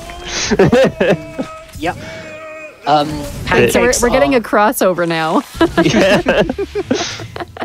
Yes, Elder Who is a very frustrating boss fight in some categories, because that pancake attack, Elder Who completely disappears off screen for, so you can't do any damage. And if Elder Who simply decides to do it several times in a row, you just never get an opportunity to do damage. And in some categories that do Elder Who particularly early, getting several pancakes in a row can lose upwards of 20-30 seconds just to that one attack. Yep. I just need to cut in for a second. The Elder is going to get pancakes. We're going to Denny's. We've unlocked Celeste Denny % officially for part of our schedule, so we can give pancakes to everybody tonight. Lovely. That's going to be so good much to for your watch donations, as I everyone. come down from this run. Yep. Now we're going to, I think a lot of people's favorite boss, though the second iteration that we aren't actually going to fight because it's Pantheon specific. Sisters of Battle, we do not get to fight. However, Mantis Lords, still fun, though we do have so much damage that they don't put up much of a fuss for us, unfortunately. Nice a little edge cancel. Yes, if you fall right on the corner of a ledge, you can sometimes slip off before the hard fall animation kicks in, and so you don't get stuck in place. We have to be a little creative with our hard fall cancels on this patch, because while on the speed patch for this game, 1221, you can open inventory in midair to cancel your hard fall animation, and on patch 1432, you can open and close your inventory as you hit the ground to cancel it. On 1.5, you can do neither of those, so you've got to avoid it in any other way you can. That was a perfect Mantis Lords fight. That was a several second gold. Very nice. Here we get money. Mantis Lords get... I always forget just how much money it is, but it's the second largest geo reward in the game, which feels appropriate considering how much weight is put on this boss fight. But still always throws me off that Mantis Lords gives about the same as much geo as Watcher Knights. They're also a pretty early game boss. Casually, exactly. You can run into them right after you get the Mantis Claw. So, very early on. And then you just get given way more money than you're going to know what to do with for an unreasonable amount of time. Perfect Very spawn nice. there. Double. Out chills from that Grimkin RNG. Now, what's next is as much a mystery for me as it is for you at the moment. Yep. I know what's going on. We get to use the one... This is the one acid pool where you can't go through without Isma's tear. Yes, so now we're headed to East Fog Canyon, which is kind of separated from the first time you get to this area. You can access this area from Green Path, but annoyingly for new players, the map is on the east side, which requires more progression to get to than the west side. Can be frustrating as you enter the area for the first time. However, it does also have a few useful things, one of which was that charm notch. Just nice to have, as charms will be very powerful later on in the run, and that charm notch is quite quick to get, so we can justify going out of our way there. Yeah. And do you want to explain Dreamers? yes, so to finish the game, you need free the 3 dreamers who are sleeping in their dreams. So of course you need the dream nail to enter their dreams. 2 of said dreamers are locked behind a boss fight. This one, Umu, is a real run killer for any percent. Mainly due to Umu being invulnerable 90% of the time and having completely random attacks. However, here, since we have Shriek and Shaman, we can do a fun little quick kill, where you basically just bully Umu into the top of the screen, and just keep hitting with Shriek until they die. If you want to feel like a speedrunner, this is maybe the easiest quick kill I do throughout the run. Yep. Would have looked really bad if I'd missed it. Though, of course, if you have, I think, health scaling for Umu starts at nail 3? Question mark? I did not know Umu had health scaling. I thought Umu had health scaling, I think. But I think it's like Watcher Knight's boss health scaling in that it's kicks in later. I may be spreading misinformation once again. That's a common theme for me. However, funny. So here we're going to get into the dreams and tell Monomon to wake up to get rid of the seal, one of the 3 seals on the Black Egg. Now, these seals will not sing you Kiss from a Rose, but they do protect the final boss. Yeah, go ahead. Thanks, you got me. I'm like, I need to make good on a promise because people won't let me forget, so I got to come back to tell them. So I did promise if we met Celeste that I would come back with more incentives. So your girl is here to serve. And apparently we're serving pancakes because the first incentive is that we get to name Madeline, which is the protagonist of Celeste Denny Percent. And people get to pick what name they'd like to see, up to a max of 12 characters. There's a bid war. Will we go back to old memes or get a new creative quip? It seems we're getting creative because we promised pancakes and pancakes have delivered. Pancakes is currently standing as the name of choice for Madeline for Celeste. So make sure to get those donations in if you'd like to change the name of Madeline or if you'd like to see some more pancakes.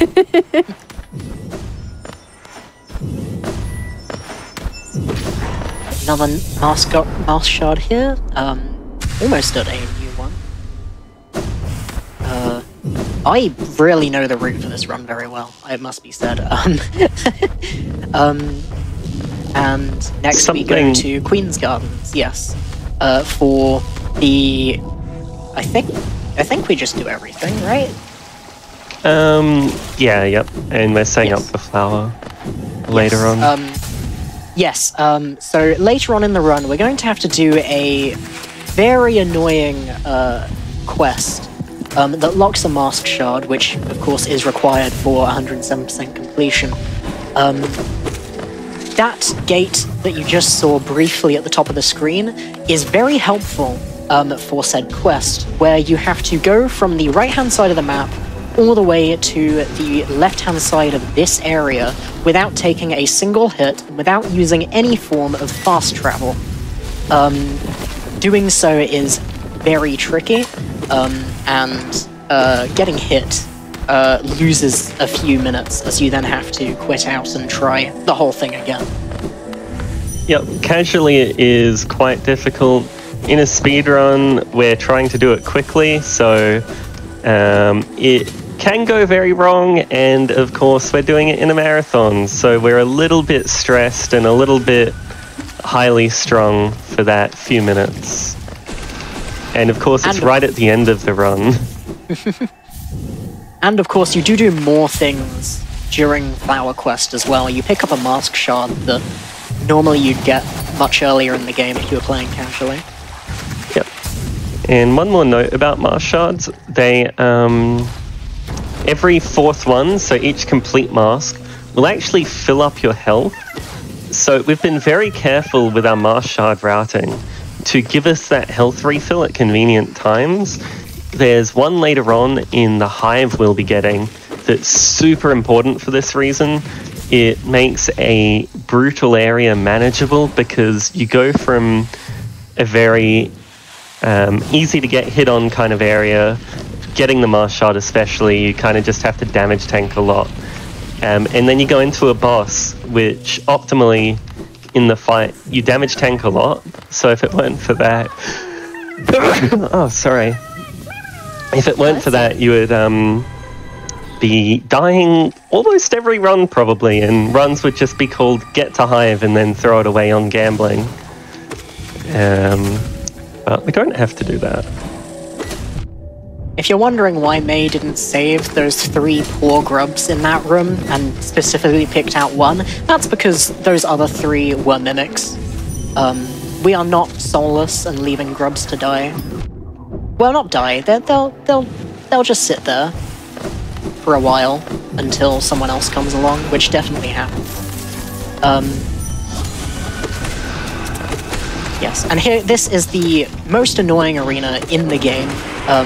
It's very long and has a lot of high health enemies who can sometimes get hit out of your shrieks and other spells. However, he's doing this very well, and yep, just completely destroys that. Oh, can you hit the... Did you just hit the corpse of the background one that you killed with a spell? Yep. I did not know that was possible. We're learning today. Yeah, I have practiced that arena quite extensively recently, because if that goes poorly, it goes awfully. It is so hard, and I used to suck at it, basically. as does everyone who hasn't practiced it. But when it goes quickly like that, it feels really satisfying, and you want every bit of health you can get because we're going into more gambling. Yep, so these are Loodles. These are the worst enemies in the speedrun, barring the armored Loodles, which are just more healthy versions of the same thing. They have completely random jump angles every time they jump. That was mean. So getting through these rooms as quickly as possible is basically an exercise in just praying. Thankfully, Mamu bounced nicely there. Died very quickly.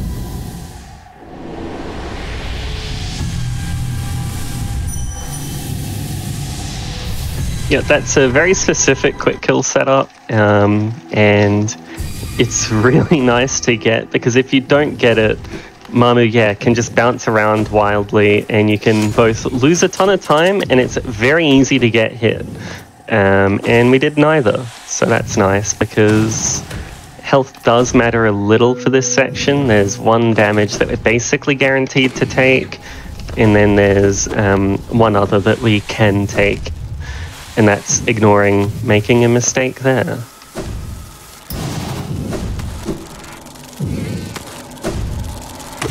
Yeah. So now we're heading to the next dreamer. In a second, question mark? No, yes, right now. Hera, who is sleeping in the beast's den. This area is filled with spiders who like to be a little bit unpredictable. They will sometimes stop and shoot a projectile at you, though sometimes they will just continue walking. So if you're trying to navigate around them in tight spaces, you can imagine that trying to predict when they're going to stop and when they're going to keep moving as you're trying to carefully dodge your way around them is quite tricky. Yep, in this category it's nowhere near as bad. In any percent, you're doing this with basically no loadout, and you can't take that shortcut into Beast Den that I did, and that makes it really hard. It is right at the end of the run, and it's probably the hardest segment to do quickly, or it's certainly up there, outside of the boss fights, but it's also super fun. So for anyone looking to get into this game, I really recommend any percent. It is about 30 minutes. It's got a couple of very tricky fights, but there are reroutes and alternative upgrades you can get that make it a lot easier. And it's a great starting point to then kind of go, well, I like movement, or I like boss fights, or I like these other things, and then go into other categories, maybe something longer like 107. Because I also love 107. I think it's quickly become my favorite category. Also, yes, slight warning, coming up there'll be bugs crawling across the overlay of the screen while we are still in Deepness. But yes.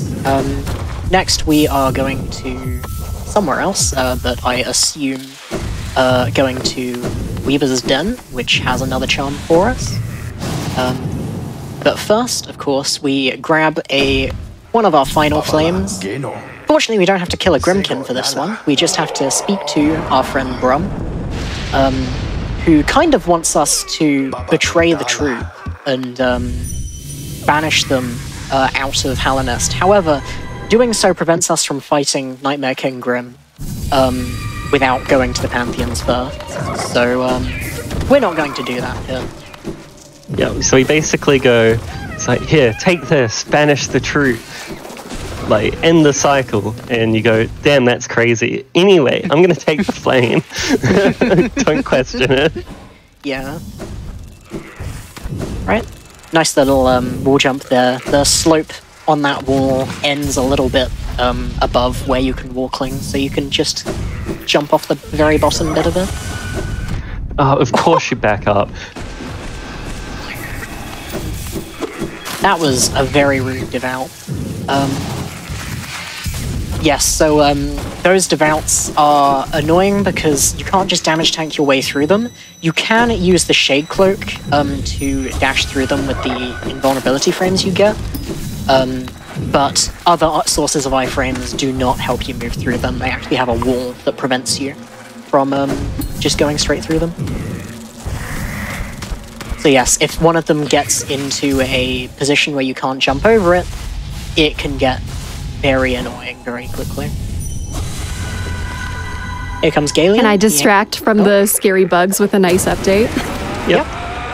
Okay, so if you don't like bugs, let me introduce you to cats. And what I mean by that is, as promised, I'm back with another Celeste incentive.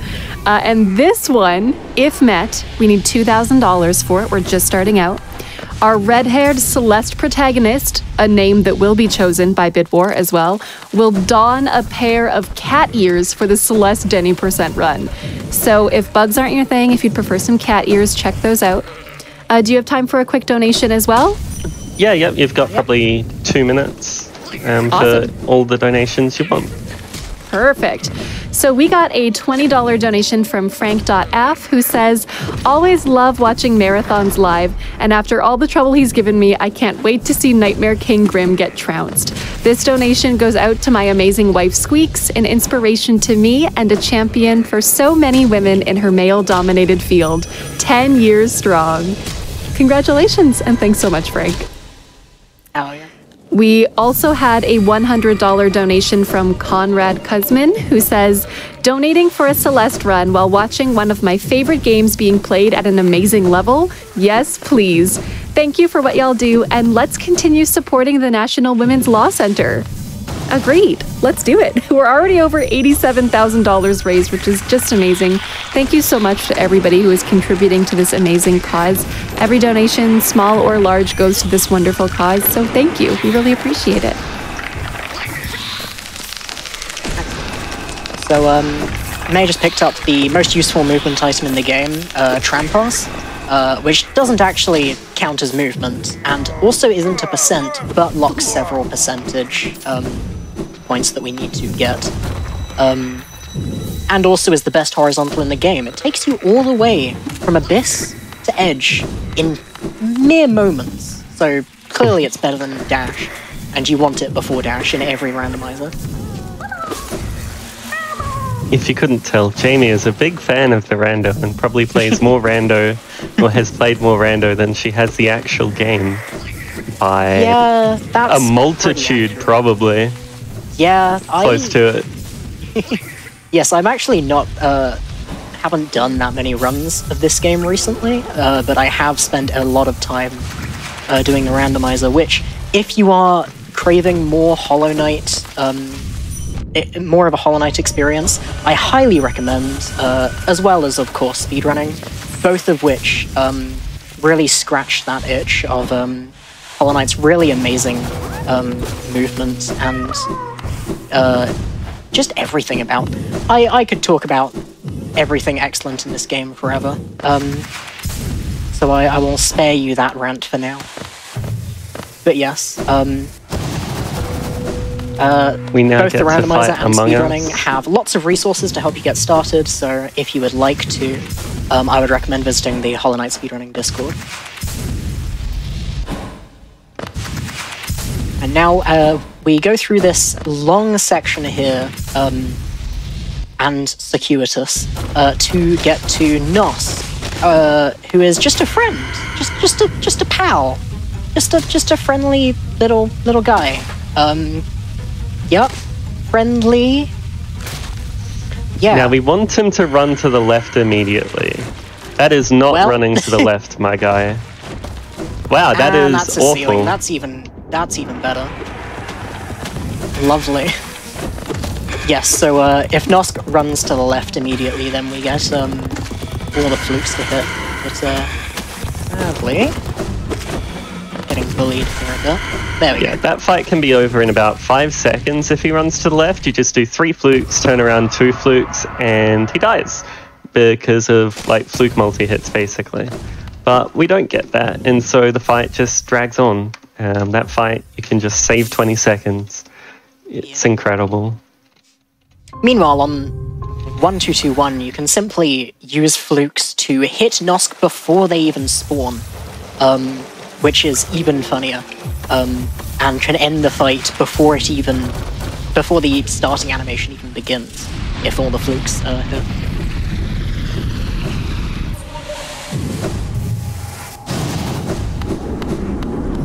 So now, I don't think I've explained these shade gates, actually. Those black gates are only passable if you have the Shade Cloak ability.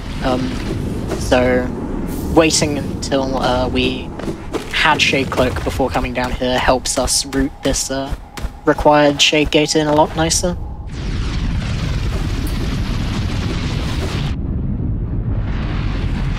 Nice. That's some spicy movement there. Then we have this nice and long movement gauntlet. You're intended to continuously bounce off of the Garpedes going along the bottom of the screen there, but you can also just bounce off of the spikes below them, so you can just power through. Also, very nice damage tank there. Usually you would wait for the Garpede to come up from the bottom and stay on top of it, but by damage tanking, you can get inside the previous Garpede as it's going up, and just barely squeeze through the spikes. You have to make it before your iframes wear off, or you will get hit into the spikes and hazard respawn. Yeah, that went perfectly. That split is very dangerous, especially I do it without quitting out from Sharp Shadow, which is like maybe a second faster, but it's also much harder. It's debatable if it's even worth it, but I really like the movement, and so I've basically just ground it out to consistency out of spite because I want to do the fun movement. Always trust me to do the very, very tight and frankly insane optimizations in rooms over a very long category. So here, another grub to save, and then we get another pair law. These pair laws are required for the later nail upgrades. The first nail upgrade only costs Geo, but every nail grade afterwards we need to give Nailsmith an extra pair law to upgrade our nail. Then we head to, if I'm not spreading misinformation again, yes? Correct. Correct. Excellent. I'm on a roll right now.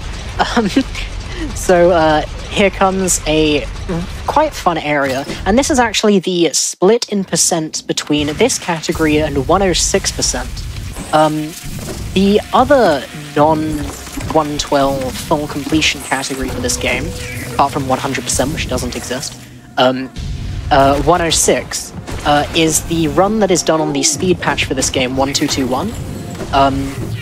This run is basically does it pretty much exactly the same. In fact, everything exactly the same, apart from the route is different, but the things you do are all the same, except the one of the bosses in the game didn't exist on that patch, and that is coming up at the end of Hive Night. Beforehand, I don't know the left side of this room. Oh yep, god, that would be why I don't know it. That sucks. Yes, and then we come to this Grimkin here as well.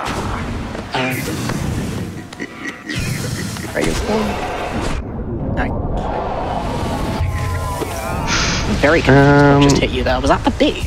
Oh, the bee, yeah. So yes, coming up to this next boss, who didn't exist until 1.3. For context, we are on patch 1.5, which is the latest available patch. So you can follow along at home. So before that, this area was kind of anticlimactic because you got through this very difficult area with lots of, very highly damaging bees, and then walk through what's clearly a boss arena, to then have no boss appear, pick up a charm, and then leave. It's worth noting the area was also much easier on earlier patches because the little bees died in 1 hit instead of like 4. Yeah, and also were hilariously small. Like they're pretty teeny here, but I think they're about a quarter of the size, if my... Literally, yeah. Which does make them even more adorable. And the fact they don't annoy you as much also makes them a lot more endearing. There we go, and here is our DLC boss fight.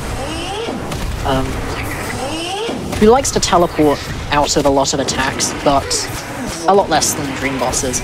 So what May's doing here is using a property of Shriek, where if you're looking left, right, is push. Left, yes. Left, you push the boss away, whereas if you're looking right, the boss goes towards you. I don't understand how that occurs, how on earth any of that makes sense in this game, but if we actually look into how it works, we'd be here all day.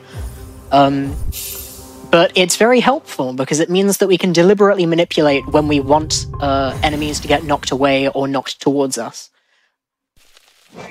It may have been unintentional, but it's actually such cool game design. It adds like so much depth to Shriek and makes it like a lot more consistent, because otherwise it's very easy to just like get enemies sucked into you, and it makes Shriek feel really bad to use, or flying enemies get knocked out of it immediately and you only get like 1 hit. So it adds a lot of depth to it. It's just very unintuitive casually. Yeah. So as another example, Mamu, the quick kill we do on that, we do a right shriek and then a left shriek to push it against the wall and then pull it in for the final hits, which is just, yeah, like one of the cool little things that add up over the course of the run. Is now a good time for some updates? Yeah, go for it. Yep. Probably in the next minute. Awesome. Sounds great. So I just wanted to say, between Save and Nail the Nailsmith, Save is currently in the lead at $493 with Nail at $246. For Naming Madeline for Celeste Jenny Percent, Waffles is in the lead with $40. So we've had a turnover from Pancakes. And don't forget about that cat ears incentive as well. If we want to put cat ears, the adorable cat ears, on Little Madeline for Celeste Any Percent, then definitely check that out. And don't forget to assign your donation to your incentive of choice. So there are many to choose from. Check them all out. And we had $100 from Master Odin, who said, "Save those grubs for the grub father." I will do my best. Speaking of grubs, we're about to come up to a very grub heavy boss in about 5 minutes. We've got a couple of stops to make first. Yeah. These primal aspids are casually some of the most annoying enemies in the game, and they do remain pretty annoying for the speedrun, though you can manipulate them with relative consistency. The only problem is that sometimes you just don't have time to do so, and they can just get in your way or shoot a stray projectile that hits you on the other side of the room as you're trying to move through it. Fortunately, I don't think many of them matter in this run. And in Colo they matter a bit. Ah, yes. So that was Markoth. Markoth is one of the poster children for bosses that get much worse when you have nail upgrades, just because of that health scaling Jamie talked about earlier. So we are very deliberately placing him before we get all of our nail upgrades.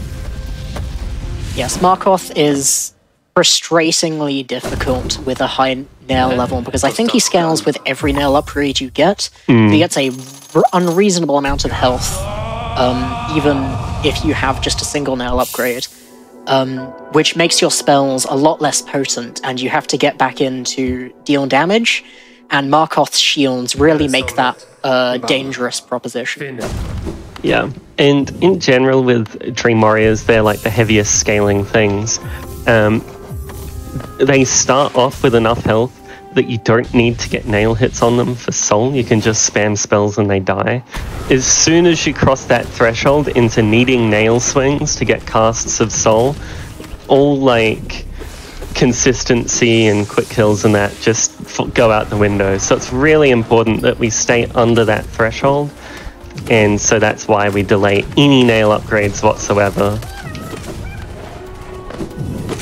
As well as allowing us to try and get them all in 1 or 2 batches.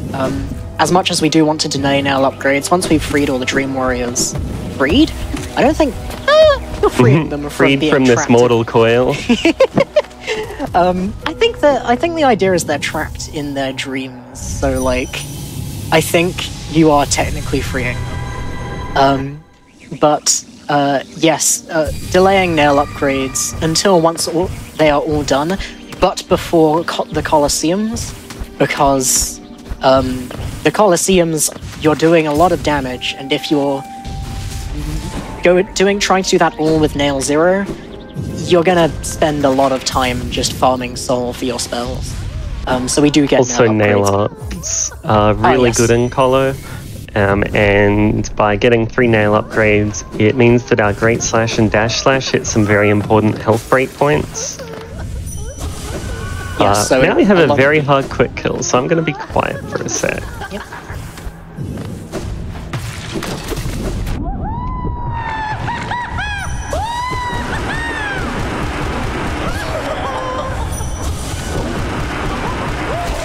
Nice. Excellent, right. Nice. That is perfect. Good job. This, the Collector is the evil entity who's been trapping all the poor grubs in jars. And as such, he has a couple of extra hidden behind the end of the boss fight here. The item just off left screen there is a map that shows you all of the grubs, so that you can marvel in the sick and twisted mind of the Collector as they carefully record all the poor grubs they've sentenced to eternity in their clear judgment. I don't know where I was going with that. I was going to say, you just be rambling. I'm yapping. Yes, so then we have more grub heavy, actually, as we go back to clean up the grubs that we skipped on our first visit to Right Side City. Fun fact, we don't actually need that dream nail, it just gets the guy out of the way. That is excellent. Fun fact, the floor Maison just there is a dive floor, for anyone who does not know. I love the little pieces of extra environmental detail there.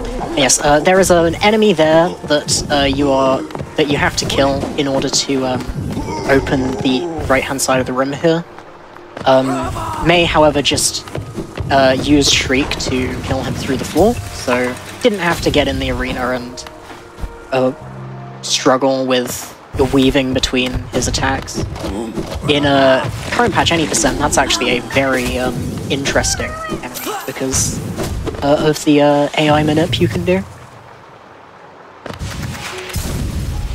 Is now a good time for a little update? I'll just quickly explain this boss and then Sure. we can... Sounds Yep, good. so this is the Watcher Knights. They're guarding another Dreamer, and we're going to be using Flukes and Shriek very extensively. Right, go. Alright. If you want. Okay, awesome. So we have our cat ears incentive sitting at $290 out of $2,000 already. So we're making movement on that. It's looking good. And we also have some love from your community. We have $15 from Serpin, who says, OMG, Path of May incentive already reached. Good luck, 106 plus 1%. You got this. We're proud of you. Also, Lola says hi. Also, Jamie, you're also doing great. Save Nailsmith. Thanks. Something to note here is people who are familiar with this game may note that we didn't do something that you may expect to save time. And that's something that you should do if you're struggling with this boss in your casual playthrough, which is there is a chandelier above the arena, and by breaking a wall before you enter it, you can actually break the chandelier and crush one of the Watcher Knights before the fight even starts, which means you have one fewer to fight. However, while doing so should be quicker, flukes do such a ridiculous amount of damage that it is straight up faster to just kill the extra Watcher Knight, rather than going out of your way for the chandelier. Also shout outs. Yeah, so this is the one Dreamer in the run where we don't have Dash Master. Yes, so the I guess I didn't explain what Dash Master does. Dash Master lets you dash more frequently and also lets you dash downwards, which, as you can imagine, for a speedrun, very helpful. Generally, just dashing a lot more often saves a lot of time in general room-to-room movement, but for some areas we care more about the damage we can get with our other charms. So there, yes, that's the only Dreamer where we don't have Dash Master, and because of the different dash timing, if you press dash too early because you think you have Dash Master on, you will just have your dash input eaten because your dash game was hungry. pressed it too early. Yeah, game hungry. I mean, that's not game hungry, that is a lack of skill. But we call it game hungry because, you know, gotta make ourselves look good for the marathon. Yes. And some very deliberate soul gathering there. I know we talked to Lem, who's being moody by the fountain. Lem comes out here as soon as we've picked up a Dreamer, and we have to talk to him to get him back in his shop. Fortunately, we do come here via the fountain, so it's on the way anyway. However, some routes for some categories, you actually have to come from the right, and it loses a fair bit of time to do so. And yes, there we're cashing in all our relics that we've painstakingly gathered over the run. And as you can see, now we have a fair amount of geo that we are now going to spend all in one place. Just like your mama told you not to do. At the Nailsmith, for the first time round. How are we looking on the second visit to Nailsmith so far? So in terms of the Nailsmith right now, we have Save at $493 and Nail at $246.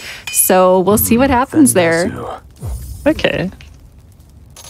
Once again saying that Save is faster. Nail will tell you otherwise, but he's wrong. However, Can I also share a quick donation? Yep. Yep. Go ahead. Okay, awesome. So we also actually had a $25 donation from Anonymous that said, "Cat ears must see." And I actually found out even better news. It's not just ears, it's also a tail. So if you want full cat costume on Cataline, as we're calling her, then definitely send in those donations. We are 15% of the way there at $315 out of 2,000. So let's crush this before Denny percent starts. So here comes the second hardest boss in the run, White Defender. This is a very special boss that you can fight multiple times, but we're only going to fight once. He's a much faster version of Dung Defender that also doesn't get stunned if you dive him out of the floor, which in general just makes him a lot more tricky to deal with.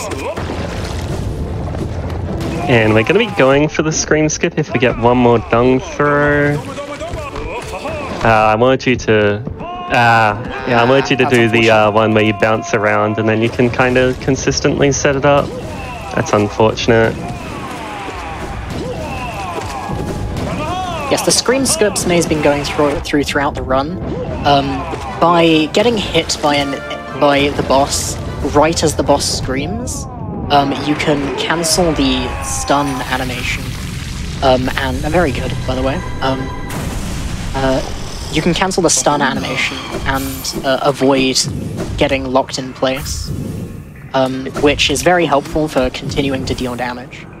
It's also good because while they're screaming, the boss isn't moving, and so it gives you just free reign to wail on it. So it saves like 20 seconds or something crazy in that fight over what I just did. But still an okay fight, and there's enough variance in it, you can't expect to get it every time. Wiggle. I do love that wiggles are optimal in multiple ways in this category, both for multi-hitting with Cyclone Slash.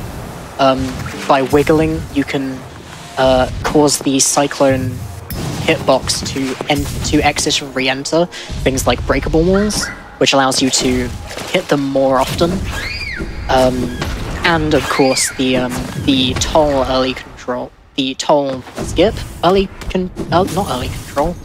Sure, toll animation skip. There we go. That's what it's called. That you get by just wiggling back and forth after purchasing a toll. Now we head up to the Colosseum. This is a very tricky area. We have 3 trials to get through, each one getting more difficult. Are you doing Overcharm colors? We're Overcharmed for Colo 1. Yes. So, the reward for the first Colosseum is a Charm Notch, which opens up a very interesting decision we can make, which is that by going one Charm Notch Overcharmed for the first Colo, and hence taking double damage, we can have Soul Eater on, which is a very powerful... Sorry? Oh, Catcher. We have Catcher, yeah. Yeah, okay. Which is a pretty... we do Late Eater. Yeah. This charm is very good because it lets us farm more soul. It basically just means you get more soul for your money. So more soul per soul. Yeah, more soul per more soul per soul, which lets you cast spells a lot more often. Which, even though we've just upgraded our nail to nail 3, spells are still very important because in order to hit something with your nail, you need to be quite close to it. So having spells is very useful for clearing large amounts of the screen at once and hitting enemies very far away from you. But you're going to try and do as much as possible.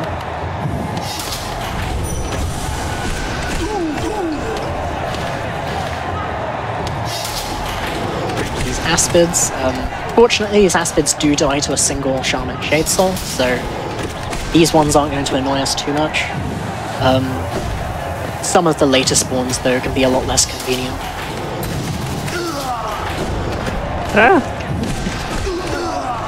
Yep, using the increased hitbox size of Shade Soul there to hit both the top and bottom enemy at the same time.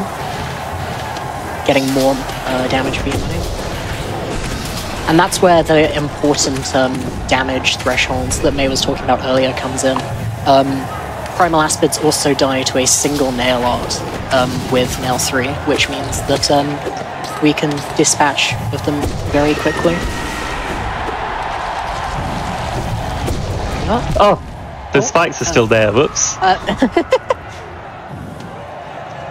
It's for the content. Well, I don't want to get too much more content heavy. Speaking of content, do you want to hear something really funny? Sure. Yep. So out of nowhere, Nail has sniped save at the moment by $3. It came out of nowhere and there was a total flip. So it's anybody's game still. But Lovely. Yeah, it's very interesting right now. We also had $20 from Julia and Dylan, who said, "Thanks for teaching us some tricks for our next Hollow Knight runs. Less than 3. Thanks to you both. Thank you. God, I missed one.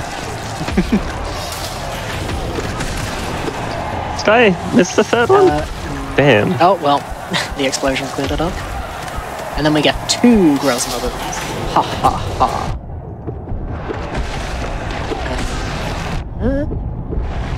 Oh, Oof, I got a little low on health there, Yeah, actually. that's all right. If I hadn't died fine, then, I was that's probably okay. in trouble. Yep. Luckily, And now I know comes my the health most difficult thresholds. boss in the game. The almighty, the terrifying, the all-powerful Zote Zote the Mighty. So this version of Zote doesn't do any damage. So is completely safe. However, we are going to fight a much more dangerous form later on, which is how he imagines himself in his head, which is very relatable, to be honest. And there is also another fun Easter egg. Is it where? Is it how he imagines himself, or how Bretta imagines him based on the stories? I would guess both, because Bretta imagines Zote as all-powerful and almighty, because Zote is saying that he's all-powerful and almighty. Yeah. But all right. then again, I think the female dialogue... Okay, sorry. Sorry, this is where it starts to get spicy, so I'm probably not going to talk much for the next, 10 minutes. If you have any donations that come in, feel free to, and Jamie, feel free to provide commentary as you've been doing this whole time. Totally. A quick question. How long before the bid war closes for Save and Nail for the audience to know? About 12 minutes, I want to say. All right. You heard it, folks. 12 minutes. It's right after Flower Quest, isn't it? So we can have a final... Oh, yeah, we have Flower. It's more like 15, actually. Yeah, so it's... All right. We'll have a final call when Flower Quest starts, and then close it on the way to Nailsmith. Amazing. Well, I'll take this chance to do a couple updates then while we have some time. So the first big one is that we are still working towards Cataline, so the cat ears and tail, the full beautiful outfit for our lovely protagonist of Denny Percent. We're at $323 out of the $2,000 that we need to get that. So if you're a cat fan like me, I've got 2 cats, I love them dearly, then absolutely contribute towards that one. We do have our bid wars open as well. Save and Nail the Nailsmith will be closing in 15-ish minutes. And you can also name Madeline the main character, with Waffles currently in the lead. We are completely over $88,000 now raised for the National Women's Law Center, which is just incredible to see. And we had $25 from Alice, who said, "Happy International Women's Day. Had to donate during this incredible Hollow Knight run. Thank you, Frame Fatales, for always hosting these amazing events. And thank you so much for donating. We really appreciate every single dollar that is going towards the National Women's Law Center, and we couldn't do this without you." Best fourth mimic in the game, by the way. The Peaks one doesn't exist. Yes, we're generally here. This is just about trying to conserve soul as much as possible, using it as efficiently as we can to dispatch of enemies before they really have a chance to pose any threat. If we let soul drop too low, then we start to worry a little bit. And you can see, yes, if you miss a single hit, then you suddenly have to go out of your way a lot more to finish off enemies. That's a good double. Yeah.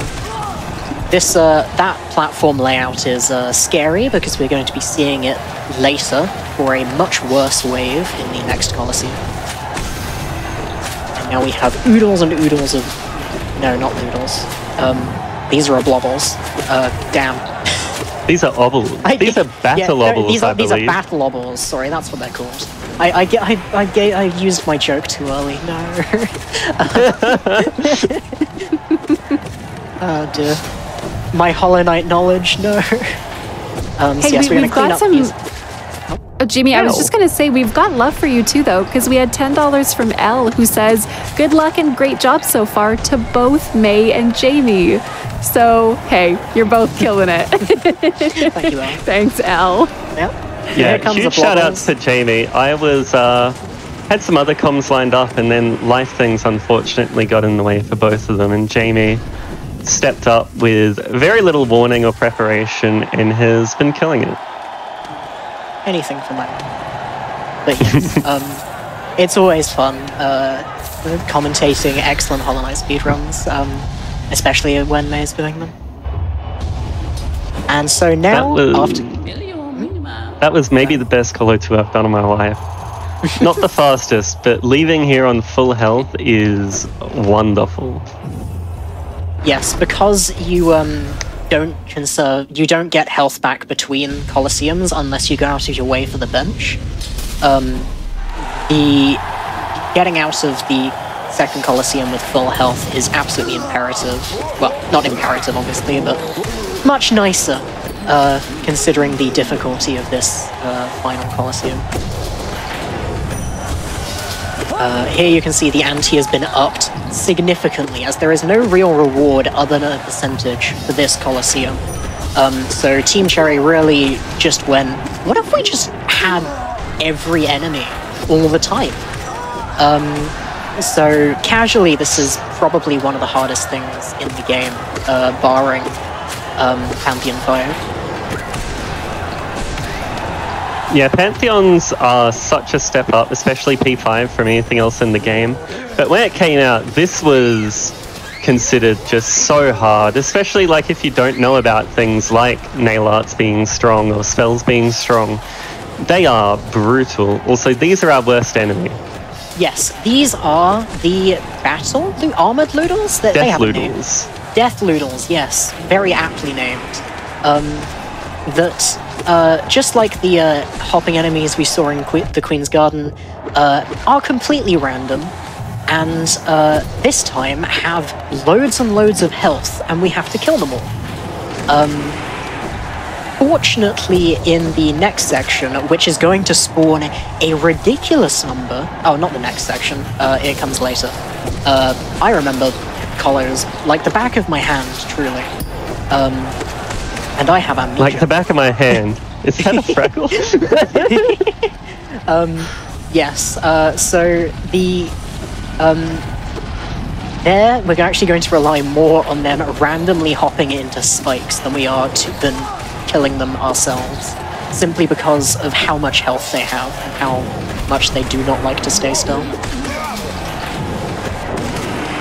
Alright, I nearly got that shriek. Good enough.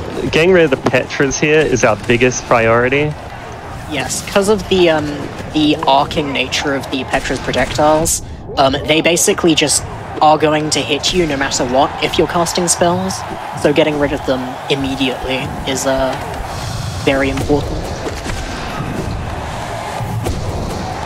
Now, yes, we have to search the arena for these 3 mistakes. That was quick. From the floor.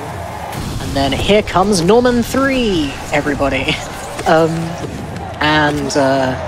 He disappears quite quickly.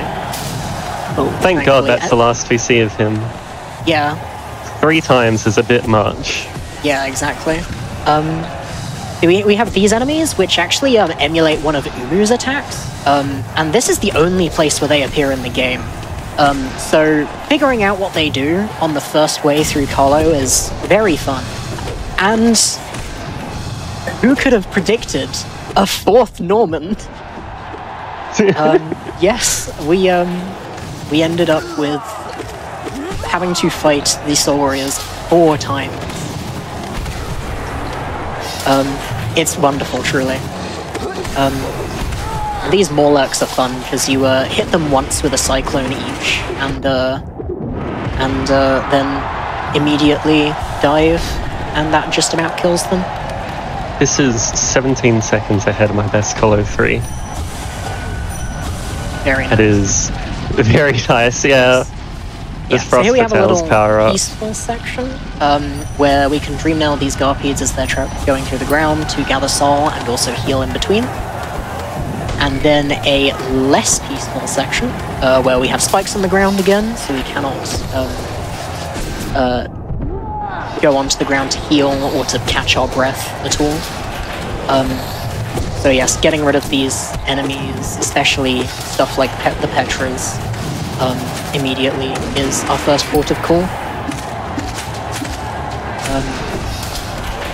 And yes, a lot of these enemies are also very tanky, so staying airborne with these air stall-y spell casts is very useful. And yes, that's one of the nice things we have Nail Arts for. And here comes Death Loodles 2, which is basically just prey. You can cast a couple of spells to try and kill them, but it's more beneficial to just farm soul off them and then get rid of the last few stragglers yourself. as most of them will simply hop into the spikes themselves. That is a very difficult set of noodles to dodge, by the way, because of how unpredictable they are and how they can jump off the walls and come careening straight at you. Avoiding taking damage there is extremely difficult. I have messed this up, so we're doing our best to get on cycle again. Also, that Volt Twister got pushed up so far out of the way. That is about as far away as you can get it. But yes. Oops. Taking a damage there is okay. Just grabbing soul for their last enemy. Yep. So Collar 3 is fun in that we actually have a boss fight. And that boss fight is God Tamer. A little fun fact about this fight is you don't actually have to kill God Tamer herself. You only have to kill the god. After the beast is dead, God Tamer will just give up. Ooh. Will just give up. There you go. So if you just focus all your damage on the beast, you fortunately have a nice, relatively easy final enemy to deal with, though it can still get quite dicey. And yes, Follow 3, no reward, but 3,000 Geo, which is very useful for our Geo routing here, because we are now going to go back and, oh, first we have something else I have gone to the wrong place. Yes, I think. So now we're going to Delicate Flower, so we're going to have last calls on the save kill Nailsmith. After it's we not have... Flower yet. Oh, it's not Flower It yet? is Zote. That is a good point, thank you very much. So 3 more minutes or so. 2 minutes to get your last calls in for save kill Nailsmith. Yeah. Awesome. I Is now a good time for a quick update too? Yeah, absolutely. Go for it. Okay, so I'm not going to spoil the bid war for you just yet. So I'll give something different so we keep the mystery. But I just wanted to let everybody know that we're almost at $400 out of the $2,000 we need for the cat ears and tail for Madeline in Celeste Denny %. So we are well on our way. We also had a $25 donation from Cadence of Life, who said, "I'm already wearing my Celeste shirt from AGDQ, so we need to make sure we reach this milestone. Trans rights are human rights, and happy International Women's Day." What a great day. Thanks so much, Cadence. Right, so here comes Zote as he actually is, and not in the fake world of Hallownest. This boss is actually reasonably tricky, but fortunately, we only have to fight him once. You can actually beat Grey Prince Zote 10 times, and every time you beat Zote, he gets a little bit more health and does an extra mask of damage. So he gets a little bit tricky as we continue. Alright. Now we remember to ascend the seer. Yes, we remember to ascend the seer, which is for some reason also a %. It's the % that most people miss.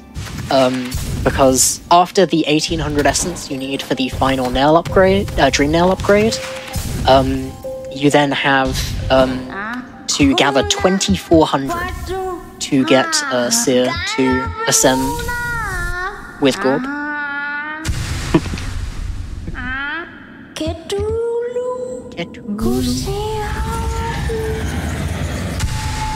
Right. So that's the final dream nail upgrade, which allows us to enter protected dreams. And there's only one? Is a woken nail required for NKG? I think.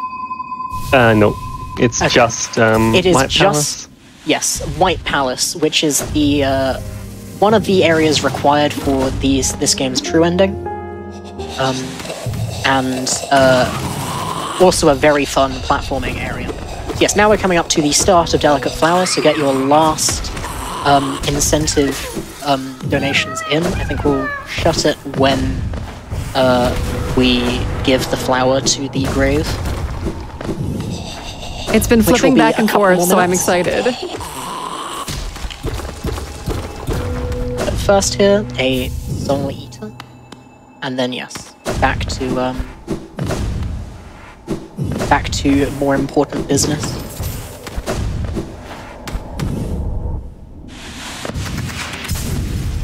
That's nice using the like extra 40 geo from the chest rather than gathering it all. Just as a we don't tiny actually top-up. need any of it with how rich I am, but it just gives me a little extra safety net. I like taking it. Yep. Yeah. So, this quest is very difficult. So what we just picked up was the delicate flower, and we have to carry it to the opposite side of the map. But if we get hit at any point or use any fast travel method apart from the trams, we will break the flower. So we have to go through the infected crossroads, a very dangerous area, Fog Canyon, and Queen's Gardens, all without getting hit once, which is quite tricky. Yeah. To put it lightly.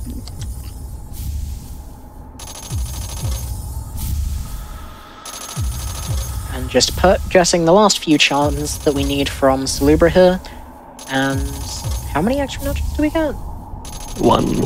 Just 1, yes. Just The other brings us up to notches... 9. Yeah, we could get the other notches, but they cost a lot of geo. And we need to save more geo for Nailfall.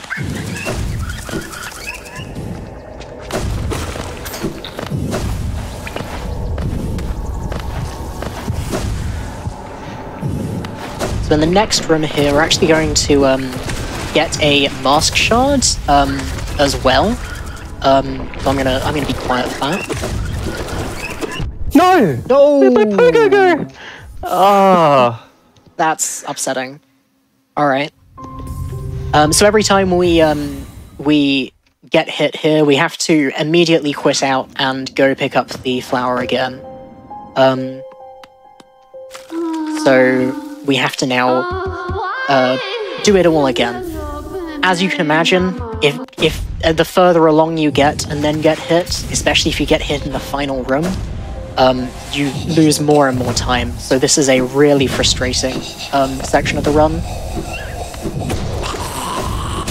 Also, yes, enemies that we killed on the way in last time, now because we loaded back in from a bench, will have respawned. So we have another additional enemy to get out of the way. Yeah. Okay. It is 40 degrees today, and I am feeling every one of them. I believe. Would you like some donations? Would love some. Lovely. So we had $30 from Aggie, who says, #SaveTheNailsmith. And I personally love this one in reference to the Celeste cat incentive. $25 from Cece, who said, as we all know, Celeste is the story of a cat going to Denny's for waffles. So thanks so much for your donation. It's true, we have $473 towards the $2,000 to unlock the cat ears and tail for the main character of Celeste to become Cataline. And currently the name Waffles is winning for the name. So check those out. Don't forget to assign your donation to your incentive of choice so that we don't miss it. And we'll see what ends up happening with Celeste. Okay, so that's how that room's meant to look. Yeah, that was very good. Those sharp shadows are terrifying. Alright. Now, there's some high variance rooms left, but there's none that have extremely high execution.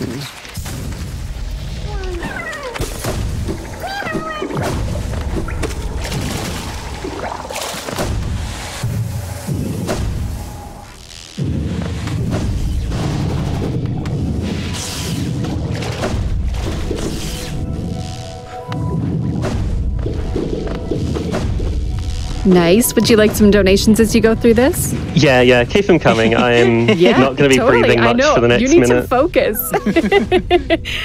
So we have, from before, at $25 from DP Oblivion, who had said, GG's to everyone for an amazing event. Definitely have to see Celeste any %. And indeed, you will. We had a $50 from Minor Mila, who said, I'm not going to sing it, but I'll speak it. Oh, bury my mother, pale and slight. Bury my father with his eyes shut tight. Bury my sisters 2 by 2. And then when you're done, let's bury me too. Oh, bury the knight with her broken nail. Bury the lady, lovely and pale. Bury the priest in his tattered gown. Then bury the beggar with his shining crown. Okay, and that will mark the end of the save nail donation war. Whew, oh, sorry, the shade cloak in the third last room there was. Oh, that Petra hated me. Yeah, that was. Okay, we're fine. So now we're going to go to Traitor Lord, who is guarding one of the white fragments. Yeah. If we could get the result of the donation. Yeah, absolutely. So it looks like Save is in the lead, and that'll be our way that we go with the Nailsmith today. All right. Hopefully. Yippee. Thanks so much to everyone who contributed to it. That was over $1,000 that went towards that incentive alone. So thanks so much, everybody. I keep missing the Moskin. I'm just going to go for the wall. Oh, sorry, the floor roof thing. Yeah. Oh, of course you were there.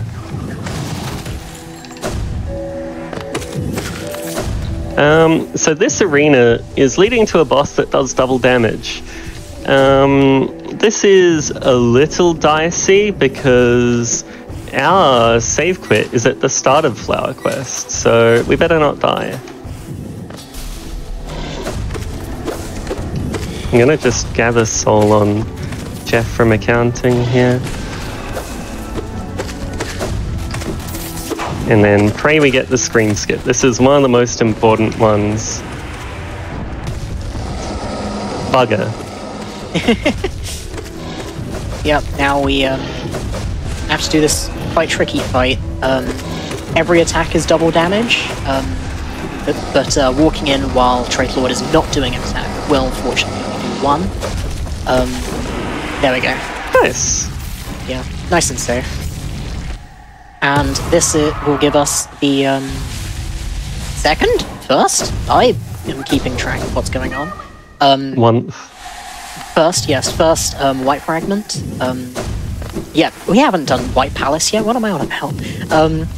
So yes. Also, you saw May // the wall there.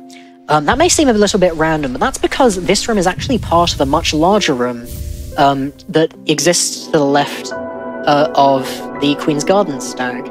And what May was doing there by // was actually freeing a grub on the other side of the wall that you can just barely reach with // so that we didn't have to go out of our way to free the grub earlier.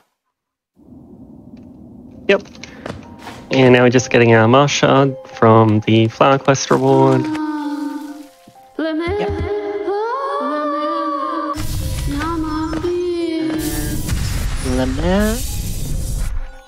Why?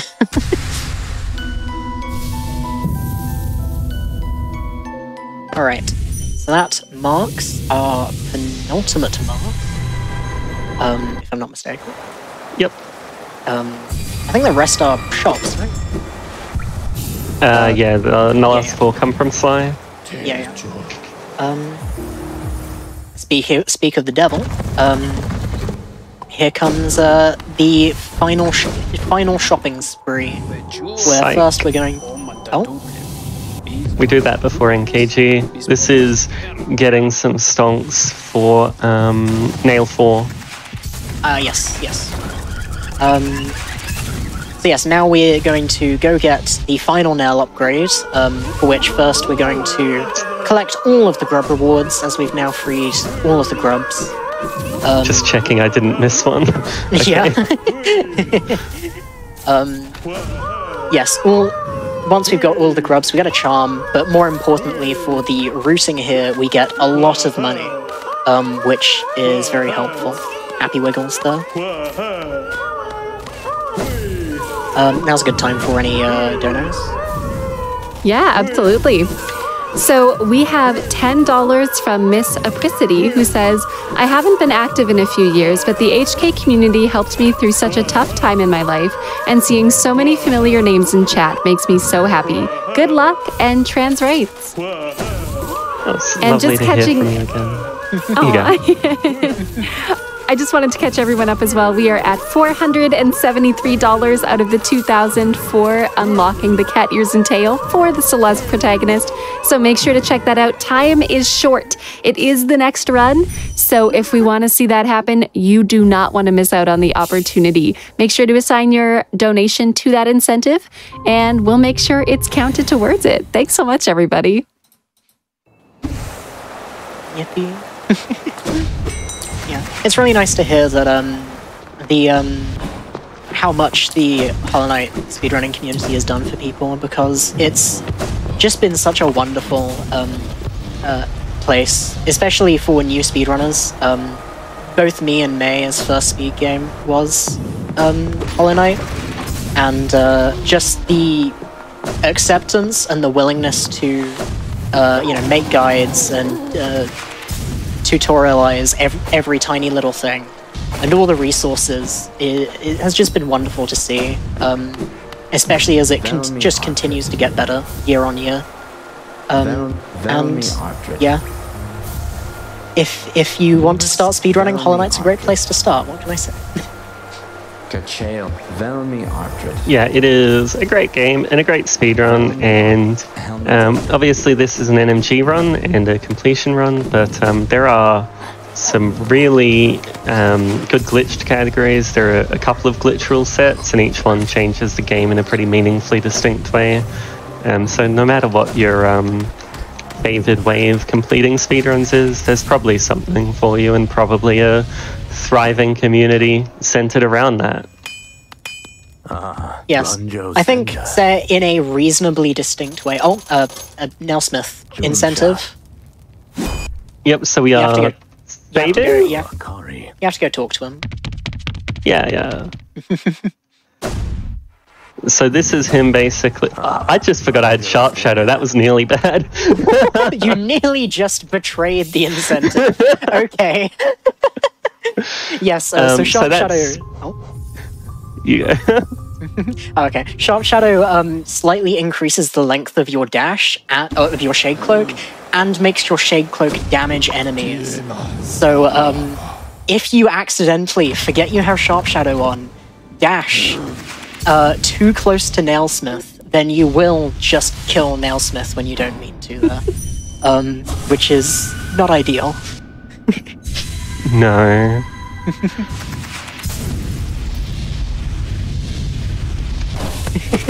So now we enter the final platforming. Well, the Hollow Knight is kind of sparse on platforming for a platformer Metroidvania, but we make up for it with the White Palace, and especially now that we're here, now that we met the incentive, Path of Pain, both of which are very tough platforming areas. Though, of course, Path of Pain, as you can probably guess by the name, a lot worse. White Palace itself is required for the true ending. However, fortunately, you don't actually have to do a lot of the difficult stuff. There are a lot of dev-intended shortcuts that you're going to see May use here to basically avoid half of the difficult stuff, as well as one very dev-unintended skip that I will get to explain very quickly before Path of Pain. I guess I'll start explaining it after Left Atrium. Yeah, after Left Atrium 2, go nuts. Yeah, so, Left Atrium, we have to hit an orb on the left-hand side and an orb on the right-hand side. in order to unlock the next part of White Palace. Oh.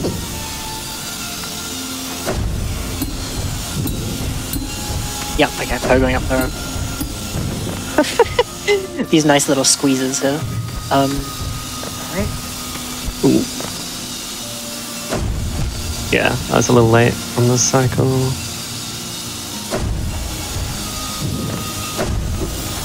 Yeah, so that corridor there is absolutely the worst thing to learn on the planet. It's fortunately the only cycle-based corridor you have to do in this run. In this version of White Palace. And so, here comes the skip. So, due to a slight bug, if you... I'm just gonna shut up for it.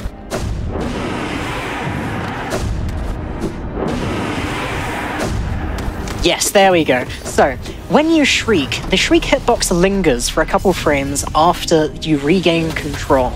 By using wings and immediately pogoing right after we regain control, you can actually pogo your own shriek hitbox, which allows you to refresh your wings while still getting the height from the pogo, which allows you to basically triple jump. You can even chain those together infinitely. And here is our Path of Pain incentive. Yes, here is Path of Pain, a very tricky, optional added area that is not required as a percentage, but is the most rewarding platforming section in the game. Okay, nice. That first room is actually one of the hardest sections. The middle sections are actually kind of reasonable, and then room 4 just throws it all out of the window and is impossible again.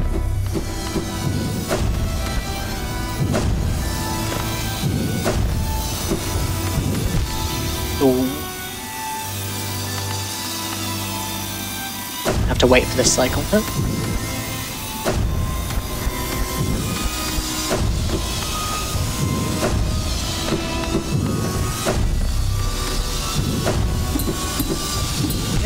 Yeah, wings. Whoops. It's amazing. Ow. It's so challenging. Yeah. But thank you again to everyone who donated to get this incentive, because it is so challenging and it's just so cool to see this played out in real time. And just do the baby strat. Ow. I keep on forgetting I don't have marker pride. Ow. Okay, I have forgotten how to pogo dash. Oh, huh? okay. Okay, yeah, that's so a little... yeah, the loadout we have for this run is very different from basically any loadout you use for Path of Pain individual level runs. So, this is a very tricky incentive to do in the middle of a run. So normally we have 2 nail lengthening charms, so you can kind of just pogo in the same postcode as a buzzsaw and you're going to get your dash back. We don't have that luxury at all. Yes, so unfortunately you have to be very close to the saws to pogo them. Alright, this cycle skip this.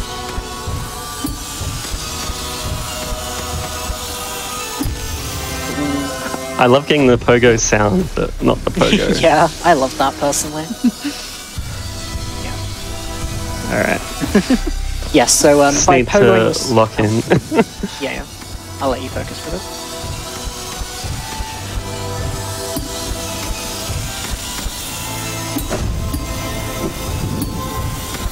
Yep, so pogoing the saw on the way down, we can skip going around the left-hand side of that section there, which is a very tricky bit of movement, so it's nice we can skip it. That's made a lot easier nice by and Shadow. Please heal. Heal? That looks so scary. Oh, okay. But I still want 3 casts, otherwise, yeah. You can't So yes, do the quick kill. after this room, you have to fight 2 King's mobs, and if you die there, you have to redo the whole thing, including every single room. So, good to take it a little bit safe. Where'd my pogo go?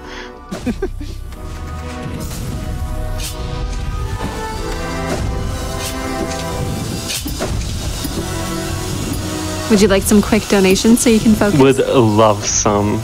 Amazing. So we had $100 from Anonymous, who said, never played Hollow Knight, but love to watch. Here's to hoping the sequel will come sometime soon. Here's hoping. Thanks, Anonymous. We appreciate it.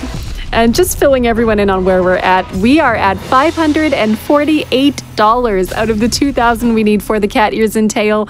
We're almost at the start of the next run, but we're already a quarter of the way there. Let's push it, everybody. I believe in all of you so much. Thanks to everybody who's been getting their donations in so far. We are making great progress, and it all goes to such a great cause in the National Women's Law Center. So thanks so much.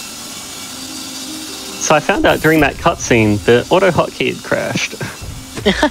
I think I figured out why you weren't getting what some I of used your to bind inputs. my nail button, to, like a second nail button for certain complex movement. I use 2 fingers on my jump key, so that would explain so much.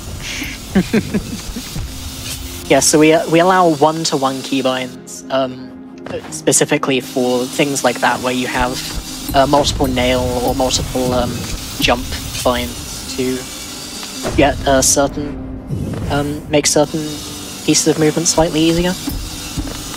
Oh my god. This room sucks off the cycle, which is why you see me going out of and into the room again.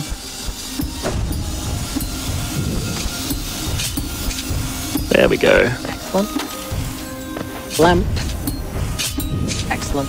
And then quick. So yeah, after doing Path of Pain, now these platforming sections are frankly not that scary. Obviously you can still just easily face tank a lot of the saws and spikes and everything else. So you can still lose a lot of time here, but the risk of death is significantly reduced, thankfully. It's also much more about going fast rather than Path of Pain. With that loadout, it's much more about like surviving and not dunking repeatedly like we did. Yeah. Nice No save Scruffy there. White Palace incident. Excellent. Let's see if we can show off a little.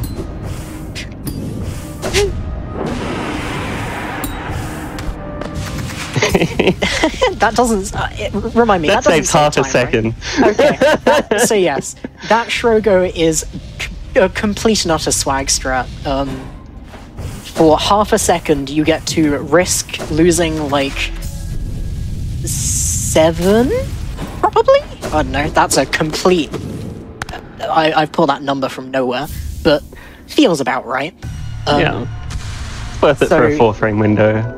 It's worth it for a 4-frame window, obviously, and yeah, it's so fun. It's so great. Alright, so the White Palace side of that wasn't too bad. Yep, there we go. So now we're going to go into the last couple of cleanup-y bits left over. First is this fountain, which says you need to drop all your geo into it, but it only costs 3,000, fun fact. So fortunately, we don't waste all our money. Very good. If you have any donations, feel free. Of course. So we had $25 from Anonymous, who said, Bapa nada, Path of Pain, please. And you got it. Thanks so much for donating. We had another $25 Anonymous donation that said, Hollow Knight Poggies. And agreed, it's a wonderful game. And I did just want to remind everybody as well that there are some Hollow Knight prize packs that are only open for today now. So hey, if you want to join in, maybe become a speedrunner of the game, for a $25 minimum donation, you could get yourself in to win the Hollow Knight Collector's Edition, for example. So there you go, $25. Get in a nice donation, maybe win a collector's edition, and become a speedrunner. It's the perfect cycle. But thanks so much for everyone who's been donating so far. We appreciate it so, so much. All right, so that was a strat called Early Birthplace.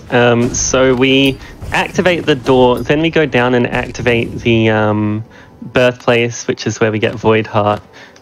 So that can start opening up. It's a really long animation before we actually have to start waiting for it. And that lifeblood door takes so long to open that we can just do it while that door's opening. But we need to be very careful not to get hit or to hit any of the invisible hazard respawn update boxes. So it's really easy to mess that up. And if you get hit before the door's done loading, then you get to save quit out because you don't have enough health to open the door. So it's a risky strat that we've managed to turn into a safe, consistent strat by having very specific like dash setups and ways of aligning ourselves on the fall. Unfortunately, I think it used to just be count to like 13, which is impossible. So it's very good that now we have actual setups for it. But no, you still count for 14. Oh no. Okay, I can't run this category, sorry. I mean, you could probably do it so like you get there and you kill enough time on the way down that you then only count to like 1. But I prefer to count to 14 and kind of YOLO's movement a little. Yeah. Now comes the Void Heart climb. This is one, well, not specifically this one, but doing this room from bottom to top is one of May's favorite movement sections in the game. In all skills, for example, you go from the bottom left of the room to the top right, and it's just extremely satisfying to sort of pogo the spikes and take a slightly unintended route up to the top of the room. Yeah, a couple of unfortunate dunks there, very out of character. You can tell I've been practicing 107 and not at this time. I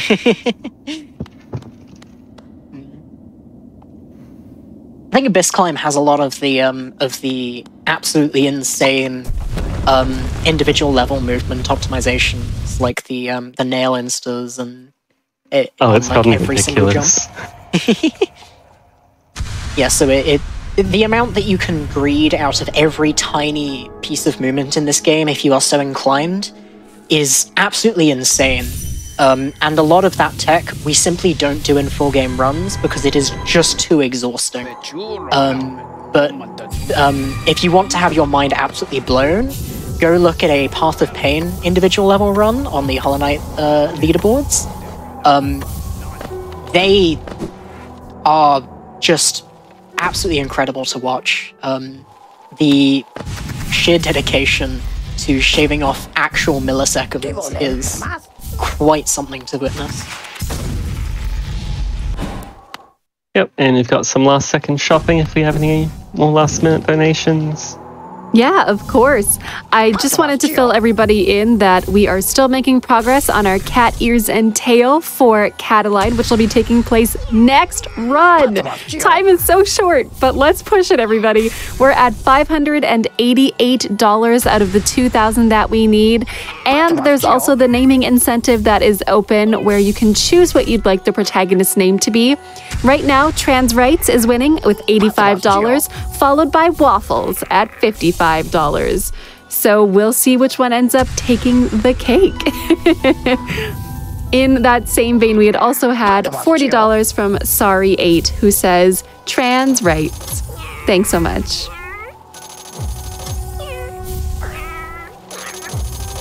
So now, after some shopping, with some very funny, what we call shoptimization, by buying this vessel fragment last, you can actually save a little bit of time because of something. I don't even remember why it saves time. All I remember is that it does. Closes the dialogue so you don't have to talk to Sly one extra time.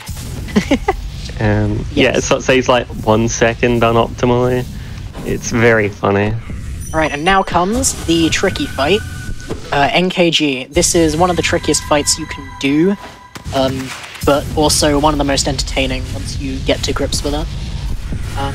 I will calm down on my comms if you want. No, feel free to talk, and I'm gonna just focus. Okay. So NKG. NKG does double damage on every one of their attacks, and has a lot of these lingering flames behind a lot of them. of said attacks, which makes them very tricky to move around. And also, you can see, very fast, so it's difficult to stay close and continue doing damage. You'll actually see that we're prioritizing more nail hits here. That's because for this balloon phase, we actually want lots of soul, because on this patch in particular, any patch post 1221, you can damage NKG during this balloon phase, which allows you to do lots of damage. NKG does these balloon attacks at a consistent every quarter of their health, so you get 3 balloons in total. So we just got through second balloon. It's a good way to measure your progress through the fight as well. Not a fan of this health. Yeah. The fire bats are a good opportunity to get a nail art in. Oh, I thought that was a balloon. Okay.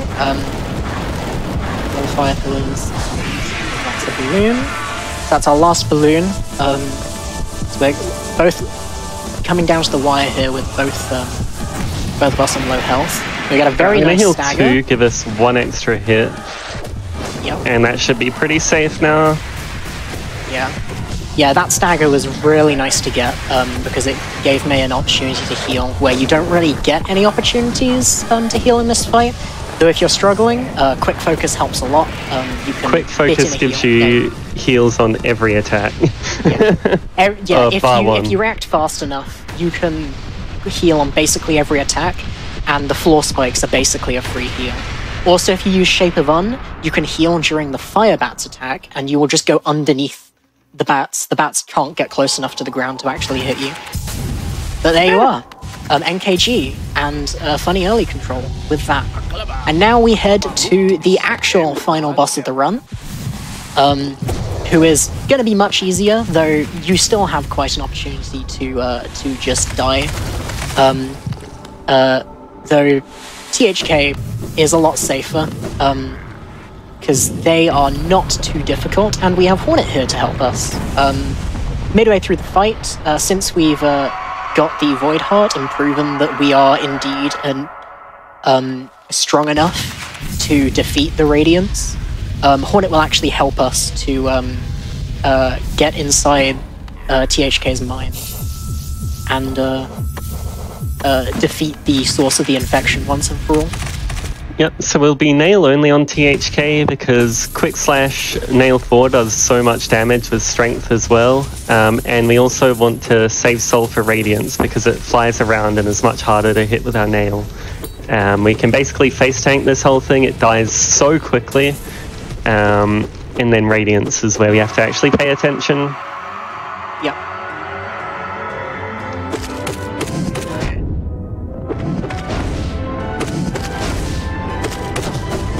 Yes, THK on this version of the game is actually relatively quick, and so in some speedruns is rather difficult, but because of just how much damage we have, they're not going to be much of a problem. However, this self-stab attack is very irritating. You are guaranteed one after that scream. Oh my, okay, well you just kill THK before they get a chance to do a second one. Okay. So any damage you do to THK during that attack is only 1. So no matter how much damage you have, you are doing basically nothing. Do you want end time on console timing? I'll end time on like when it'll actually end. Yeah, okay. I'll just call it. Yeah. Yep. Okay. And so here is the true final boss of the game. Well, there's another one, but we're not going to go there because that's the Pantheon exclusive. However, Radiance is no slouch herself. She's gone to IKEA, apparently. Yes, so because we're trying to do as much damage as possible, we're just going to try and stay close to Radiance and hope that we don't get hit by any unfortunate attack patterns.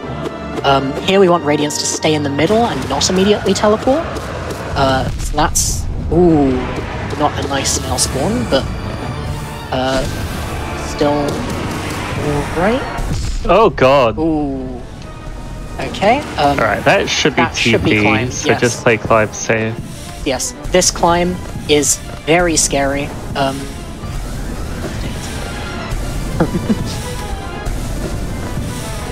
Yes, Radiance fires lasers, and you eventually underplat. You lost so much ice on the underplat. I thought you were gonna. I was worried. Oh my god. So yes, time is coming up here after the screen fades to black. May we'll call it. And that was Hollow Knight, 107% all bosses, no major glitches. Thank you again, Jamie, for comms. And time is now. Oh. GG's. Yeah. Thank you again, Jamie. Thank you for our wonderful host. Thank you for everyone having me on, and thank you to everyone who's been very supportive throughout the run, even if you've subjected me to Path of Pain. Huge thanks to the Hollow Knight community. Don't know where I'd be without you. So, yeah. Amazing. Well, thanks so much, mate. Where can we find you? So I stream on Twitch at twitch.tv/ins0mnia with a 0 SR. It's also on my Twitter, which is just ins0mnia with the 0. And they're probably the two places I'm most active, apart from the Hollow Knight speedrunning Discord, where we all hang out and improve and help new people. So if you're looking to run the game, absolutely join the Hollow Knight speedrunning Discord. If you're looking to watch more 107, then yeah, myself and a few other streamers are running it. So they're your best bets.